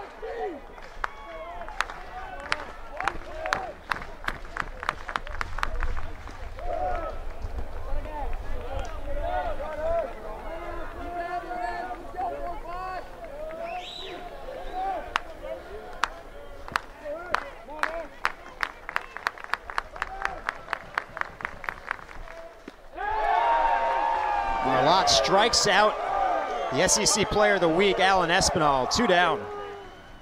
Yeah, it's tough catching up to that high fastball there. That's a strike, but he's been throwing the 12-6 breaking ball, and that combination that he has, as well as Ty Good, both with the high fastball and the 12-6 breaking ball, really tough against the opposition. Here's Kojal.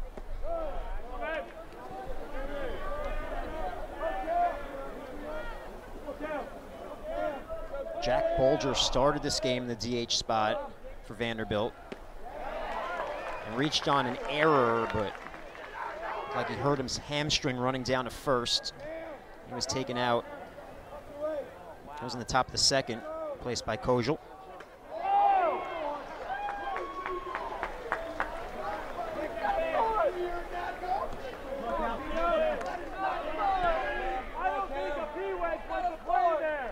That ball had some serious bite to it. Freshman versus freshman here. Marlott and Kojal.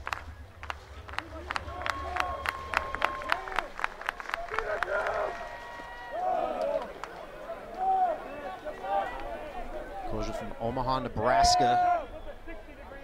He's a first-team All-State football player there as well. He has USA baseball experience. Under 18 team.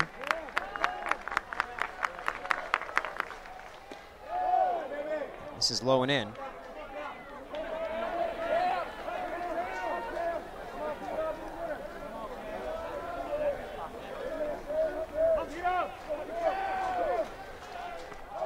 It's ball 4. 2-out walk for Kojal. Yeah, we talk about learning opportunities there. Even in that 1-2, 2-2 count, Marlott had got him on the breaking ball. He's made him swing at one that was spiked only about probably 57 feet in front of home plate. He had the opportunity there to go fastball just right down the middle, up in the zone for chase pitch, and went fastball down and then a 3-2 curveball with a 7-3 lead. This is, to me, where you're challenging them. If they hit a solo home run, they hit a solo home run. The last thing you want to do is walk guys. Neve has been on base 3 times in this game, an RBI double in the second, walked in the third, singled in the fifth. Messina. And trust my defense behind me.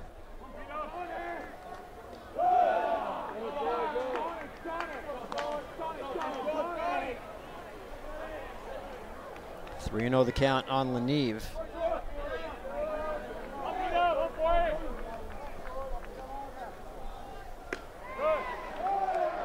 ball 4. That one was close. Yeah, looked like it missed just a little bit in.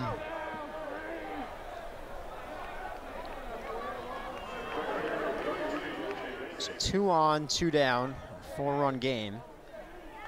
Jaden Davis due up.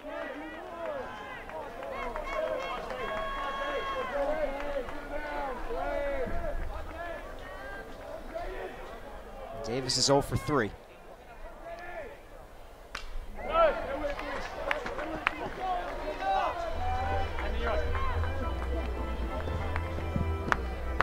Someone who can play a lot of positions, Coach Corbin.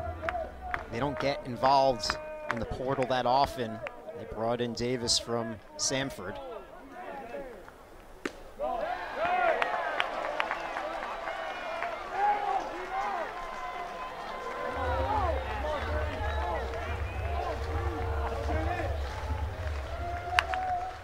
Koziel leads off second, Leneve off first. The 0-2.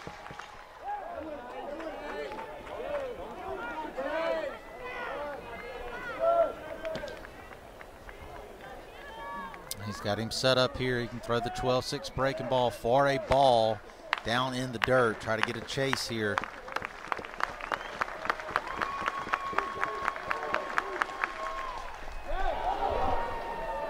I saw Messina there calling. I mean, it was literally as if he was going to trying to throw the high curve ball for a strike.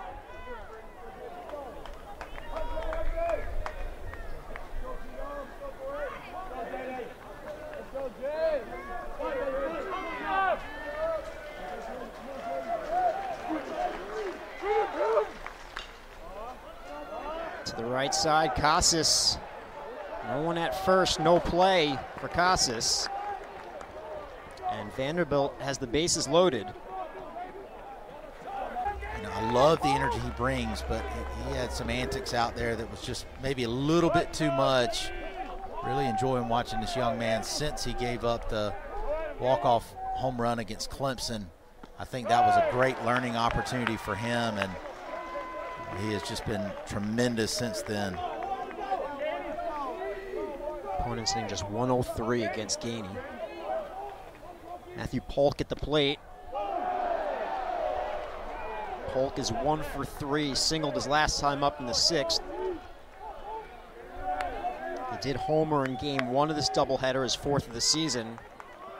That was a solo shot.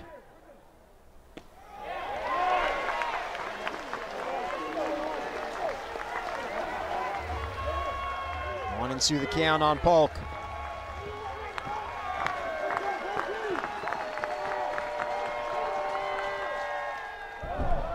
Foul back.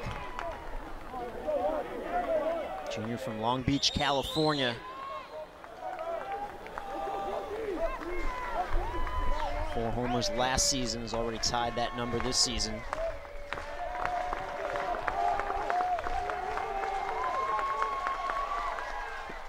Gainey strikes out Polk, and Vanderbilt will leave the bases loaded here in the top of the 7th. And Gainey in the 7th there with the bases loaded, 2 outs.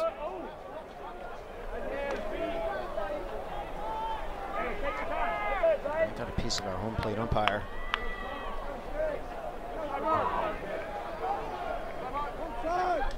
Parker Nolan at the plate. And he's 0 for 3 at an RBI ground out his last time up in the 5th.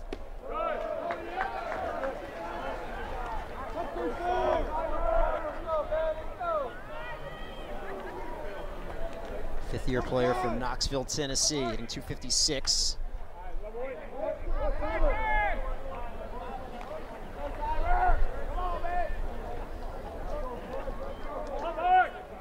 Pursuing a master's degree here in coaching education, South Carolina.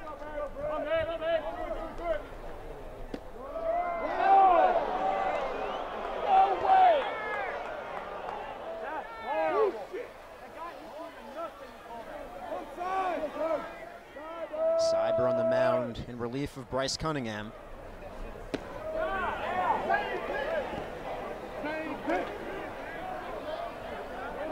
Three and 2 the count on Parker Noland.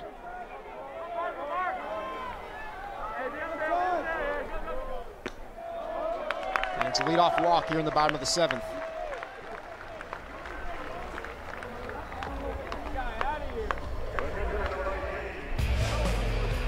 In the 5th, Cole Messina hit a 2-run shot to left.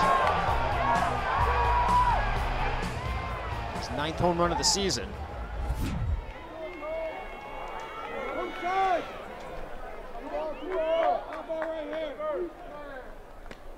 Gamecocks had a big bottom of the 7th in game 1 earlier this afternoon. Put up 5 runs in that half inning. Messina had an RBI single. It was a big part of it. Scored a run. And pitches inside.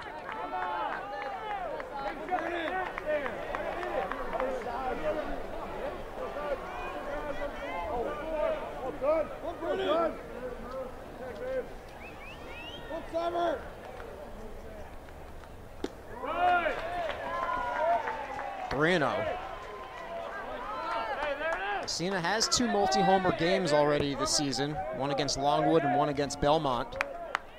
Second against Belmont ended the game via the run rule. That's a 4-pitch walk.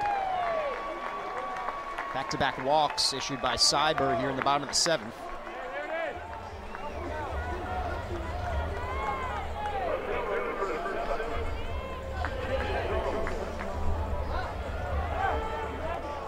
Two on, nobody out for Kennedy Jones and a mound visit for Vanderbilt. Coach Tim Corbin for Vanderbilt's trying to stay in this game, but probably also using some of his relievers that might not pitch in a tight game. And right now, if you look at it, who's got the better end of the bullpen deal, you'd have to say maybe Vanderbilt, because South Carolina now bringing in Gainey in the 7th of this game and closing out the 9th in the first game. And then obviously Chris Veach threw almost 60 pitches in the first game. They're probably both going to be down for tomorrow. South Carolina does have a good bullpen. It's a deeper bullpen. So Mark Kingston just deciding to, if he gets the lead, going ahead and trying to win this series, bringing in his best.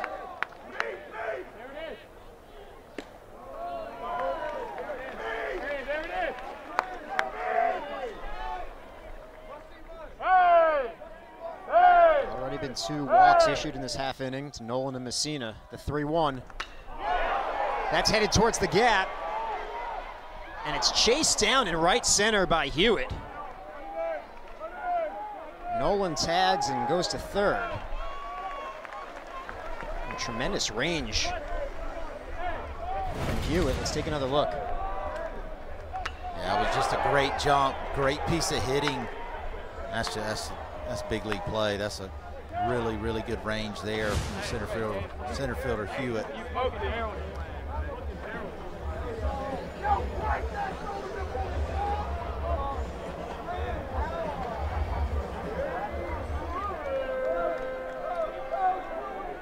It's first and second, 1 down. Here's Ethan Petrie, first and third. After Nolan tagged.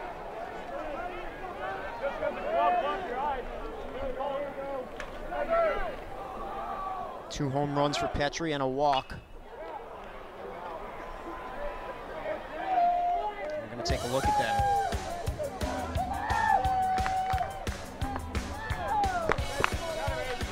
Solo shot to left in the second. And he goes to right in the 6th. Goes to right again. And it drops in for a hit in front of Polk.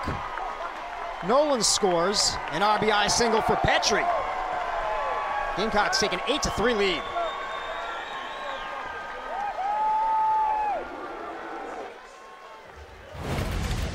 Well, I don't know what's more impressive, the home runs or this. I just love to see that. He just takes what the game gives him. He's selfless. That's just a great piece of hitting there by Petrie.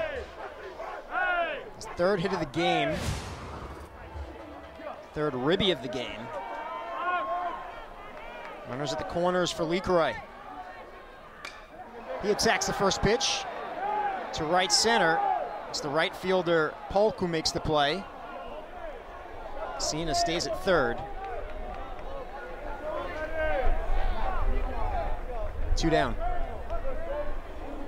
Man, up 8-3. I really thought he'd be going there.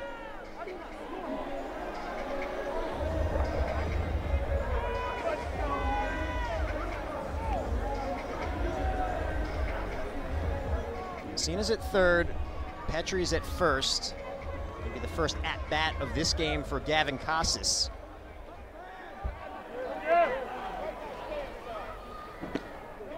He takes ball 1. Casas was 1 for 3 with an RBI in game 1 of the doubleheader.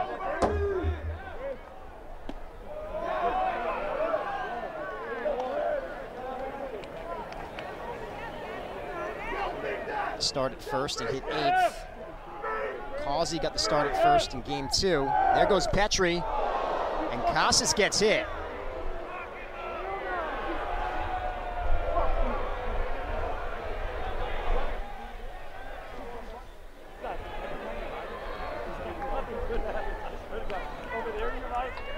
Seventh time that Casas has been hit in this season. That's tied for the team lead with Petrie and LeCroy.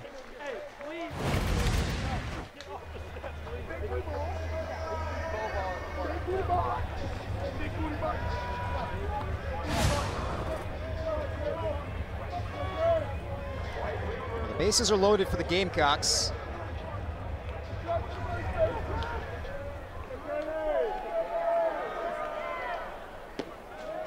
Ball 1 to Blake Jackson. Jackson's 1 for 2.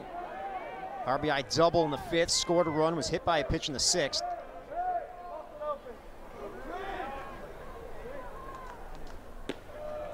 That misses outside.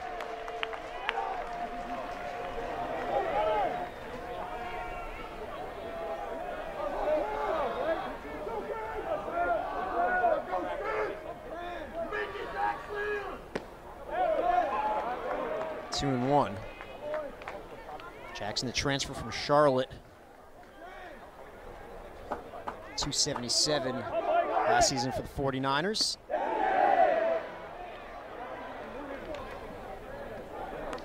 Count evens at 2 and 2.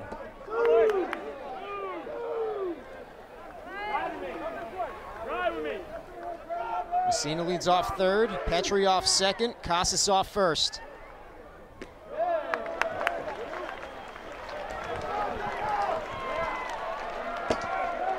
Nowhere to put Jackson. Brewers on deck.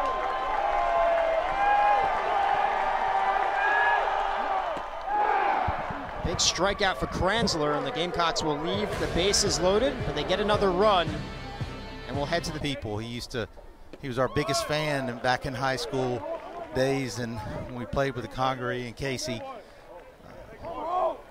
teams in Legion Ball. His dad, Wade Cleckley, was our pitching coach, and I'll get to see former teammates of mine that played on those teams here tonight. It's going to be really, really special night. Ruben's a wonderful young man. Pop up off the bat of Hewitt. Tippett takes care of it. 1 down. Sounds like a fun night, Kip.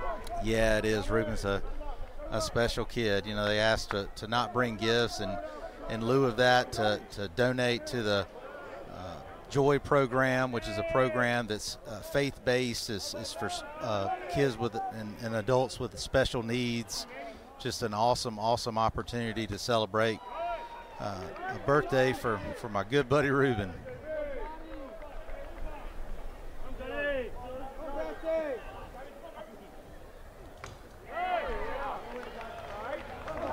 Jonathan Vastine at the plate. He's 1 for 3. Rounded out the second, singled and scored a run in the 4th. Struck out his last time up. That was in the 6th. And 313, 3 homers and 19 runs batted in.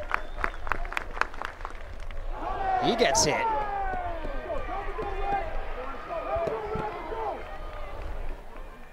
We saw Casas get hit in the bottom of the 7th.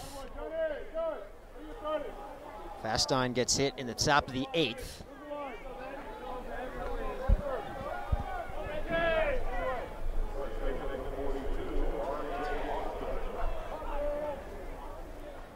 One out base runner for R.J. Austin. Garrett Gainey pitching in both games of this doubleheader. You ever do that, Kip? I don't know if I ever did that or not, to be honest with you, Dave. I'm really not sure. I think I may have closed a game out of a doubleheader and then started the next game, you know, but it wasn't an hour break in between, you know, it was just a normal 20 or 30 minute break. It's as if it's just a long inning you're sitting out for. Right. So how difficult is it for a guy like Gainey? He only threw 6 pitches in game 1 of the doubleheader, 1/3 of an inning, but pretty long break before coming back into this one. Yeah, it is a long break, but you know, you're starting to see it a little bit more in baseball, and it's not ideal. You don't want to make a habit of it, I don't think, but you know, it just shows you the importance that Mark Kingston feels this game is for him. Obviously, you go 1-2 in the first weekend of the SEC. You want to win the series, and he's certainly trying to do that with his best right now. Worry about tomorrow, right? That's right. 0-2 the count on R.J. Austin. Vastine leads off first. The runner goes. No chance for Messina. That ends up in center field. And so Vastine will take third.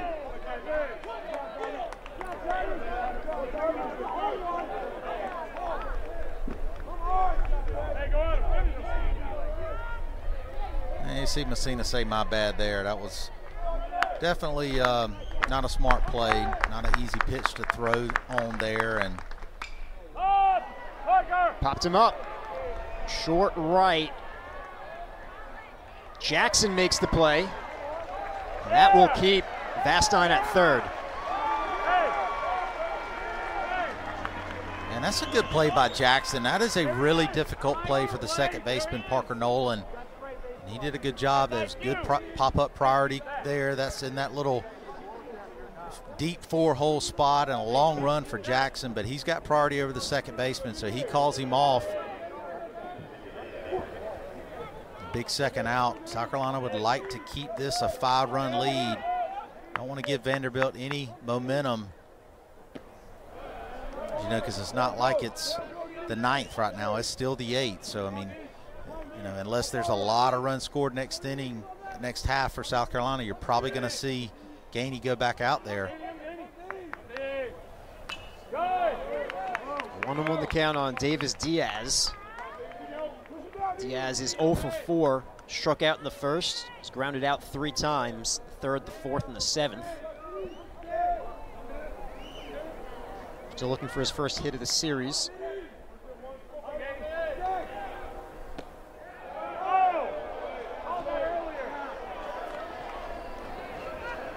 Let's call the ball. 2-1 the count.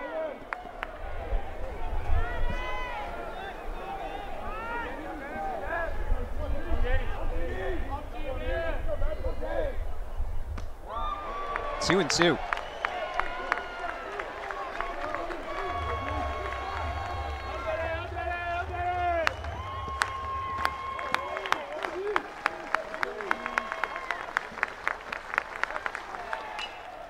Ground ball to third. Lee Croy. Side retired in the top of the 8th. We'll head to the bottom of the 8th from pitchers used for Gamecocks combined in those innings.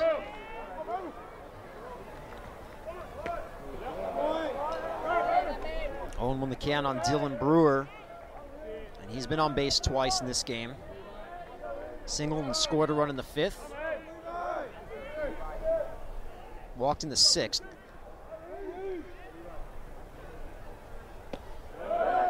In the hole, 0-2. Brewer in his 2nd season here at South Carolina after 3 seasons at Clemson.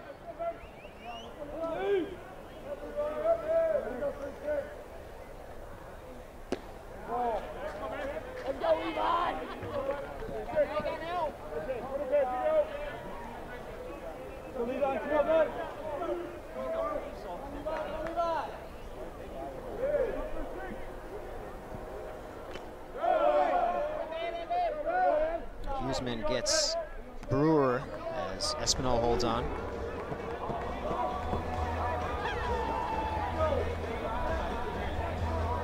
It's 12 Gamecock batters this game that Vanderbilt has struck out, and Gamecocks have out-hit the Commodores 8-7.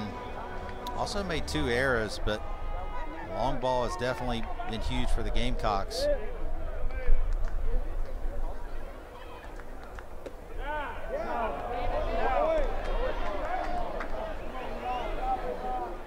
We'll tip it's 0 for 3.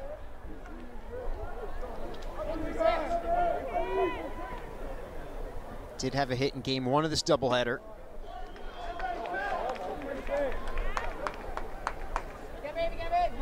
Let's go, Levi!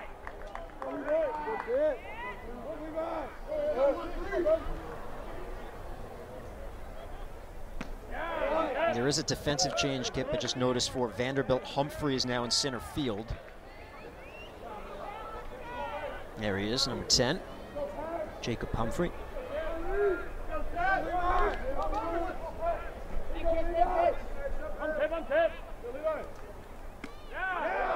Called strike 3. Back-to-back strikeouts for Huseman.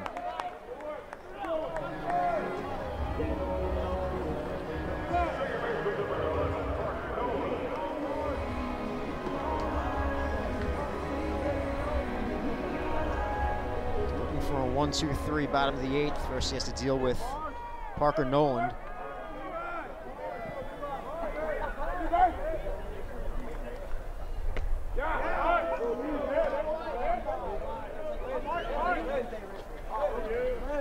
Parker's 0 for 3 with a walk. He also had an RBI ground out. That was in the 5th.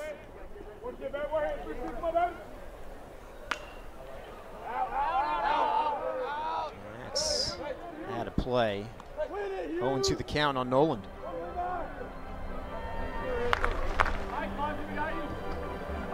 Game 3 of the series will be at 1:30 tomorrow, right here on SEC Plus.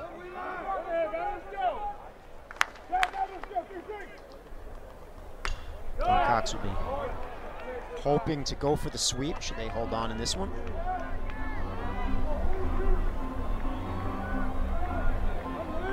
They have a 5-run lead here in the bottom of the 8th.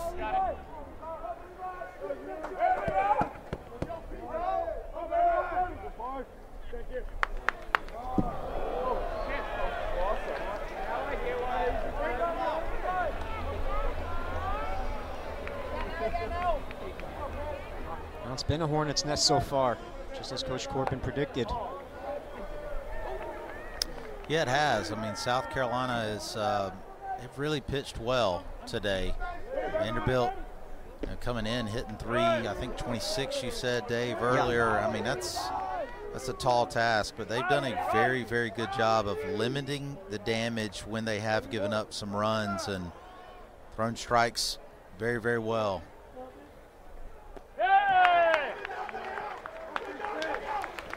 3-2 the count now on Noland. Hey, there it is. There it is. There it is. Hey, there it is. It's ball 4. 2-out walk. Noland walks for the 2nd time in this game. Hey! Hey! Hey!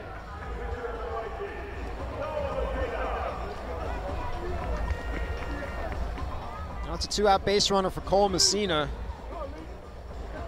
He's done some damage against Coach Corbin's crew. Hey, there it is. Cole homered in the 5th. Walked in the 7th.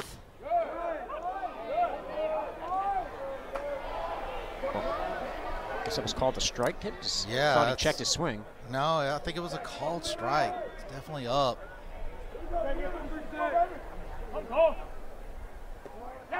That gets away from Espinal, allowing Noland to advance to 2nd.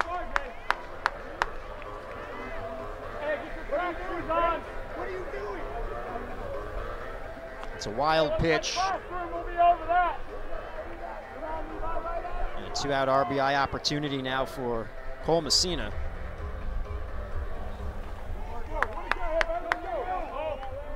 tack on an insurance run here in the bottom of the 8th.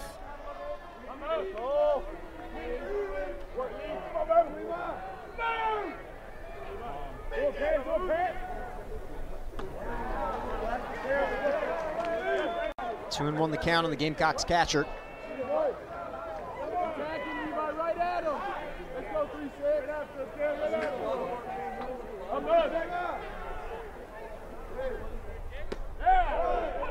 2-2. That's tough. I mean, I think that's a pitcher's pitch. It's a strike. But if you're going to give the one that's below the knees right there and the one up at the shoulders, that's tough. Did he go? No. It's Mayhew Edwards. So the count is full.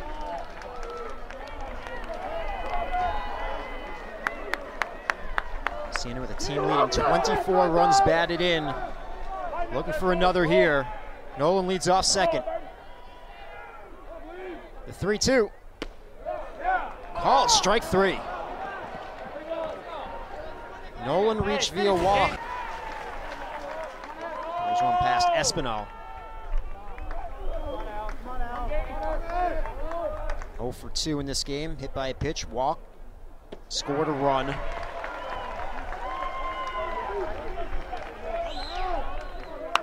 SEC Player of the Week in the hole 0-2.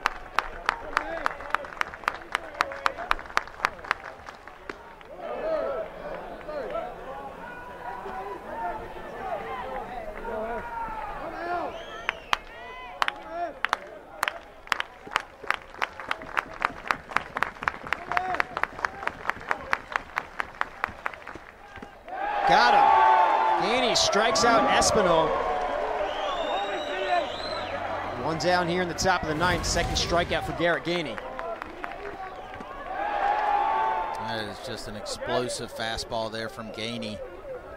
Yeah, I'll tell you, we talked about bringing in him to close out the first game, and then this game obviously coming into the 7th. But that game was on the line. I mean, it was obviously a tight game there, and if there's one thing this does for sure, is just going to force some of these pitchers for South Carolina tomorrow. If South Carolina gets into the 5th, 6th, 7th, 8th inning with a lead, it's going to force some of them to grow up a little bit quick. And, I think that could bode well for South Carolina to get those guys some really important innings early on in the season, and it could really give them a lot of confidence if they could go out and get the job done. So Colin Barcy pinch hitting. Gainey gets him on 3 pitches, back-to-back strikeouts for Garrett Gainey.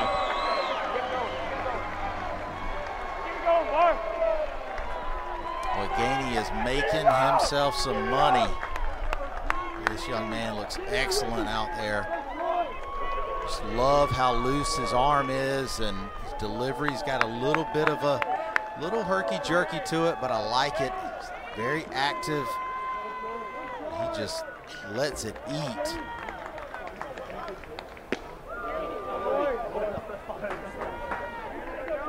Ball 1 to Troy Leneve.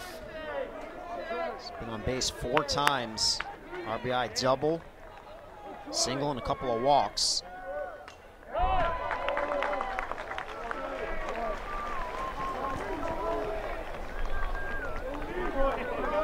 Fifth-year player from Pittsburgh, Pennsylvania. Hey, with 1 strike, huh?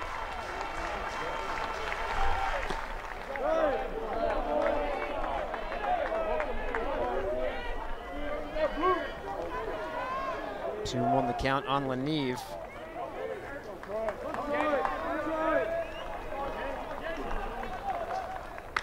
That's grounded foul.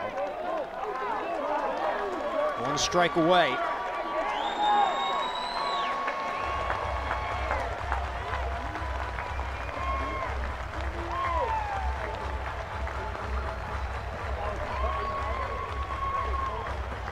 Crowd on its feet here at Founders Park.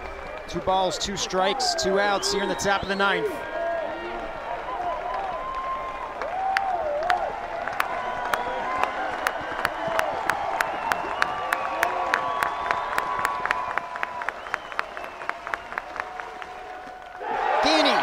door on Vanderbilt.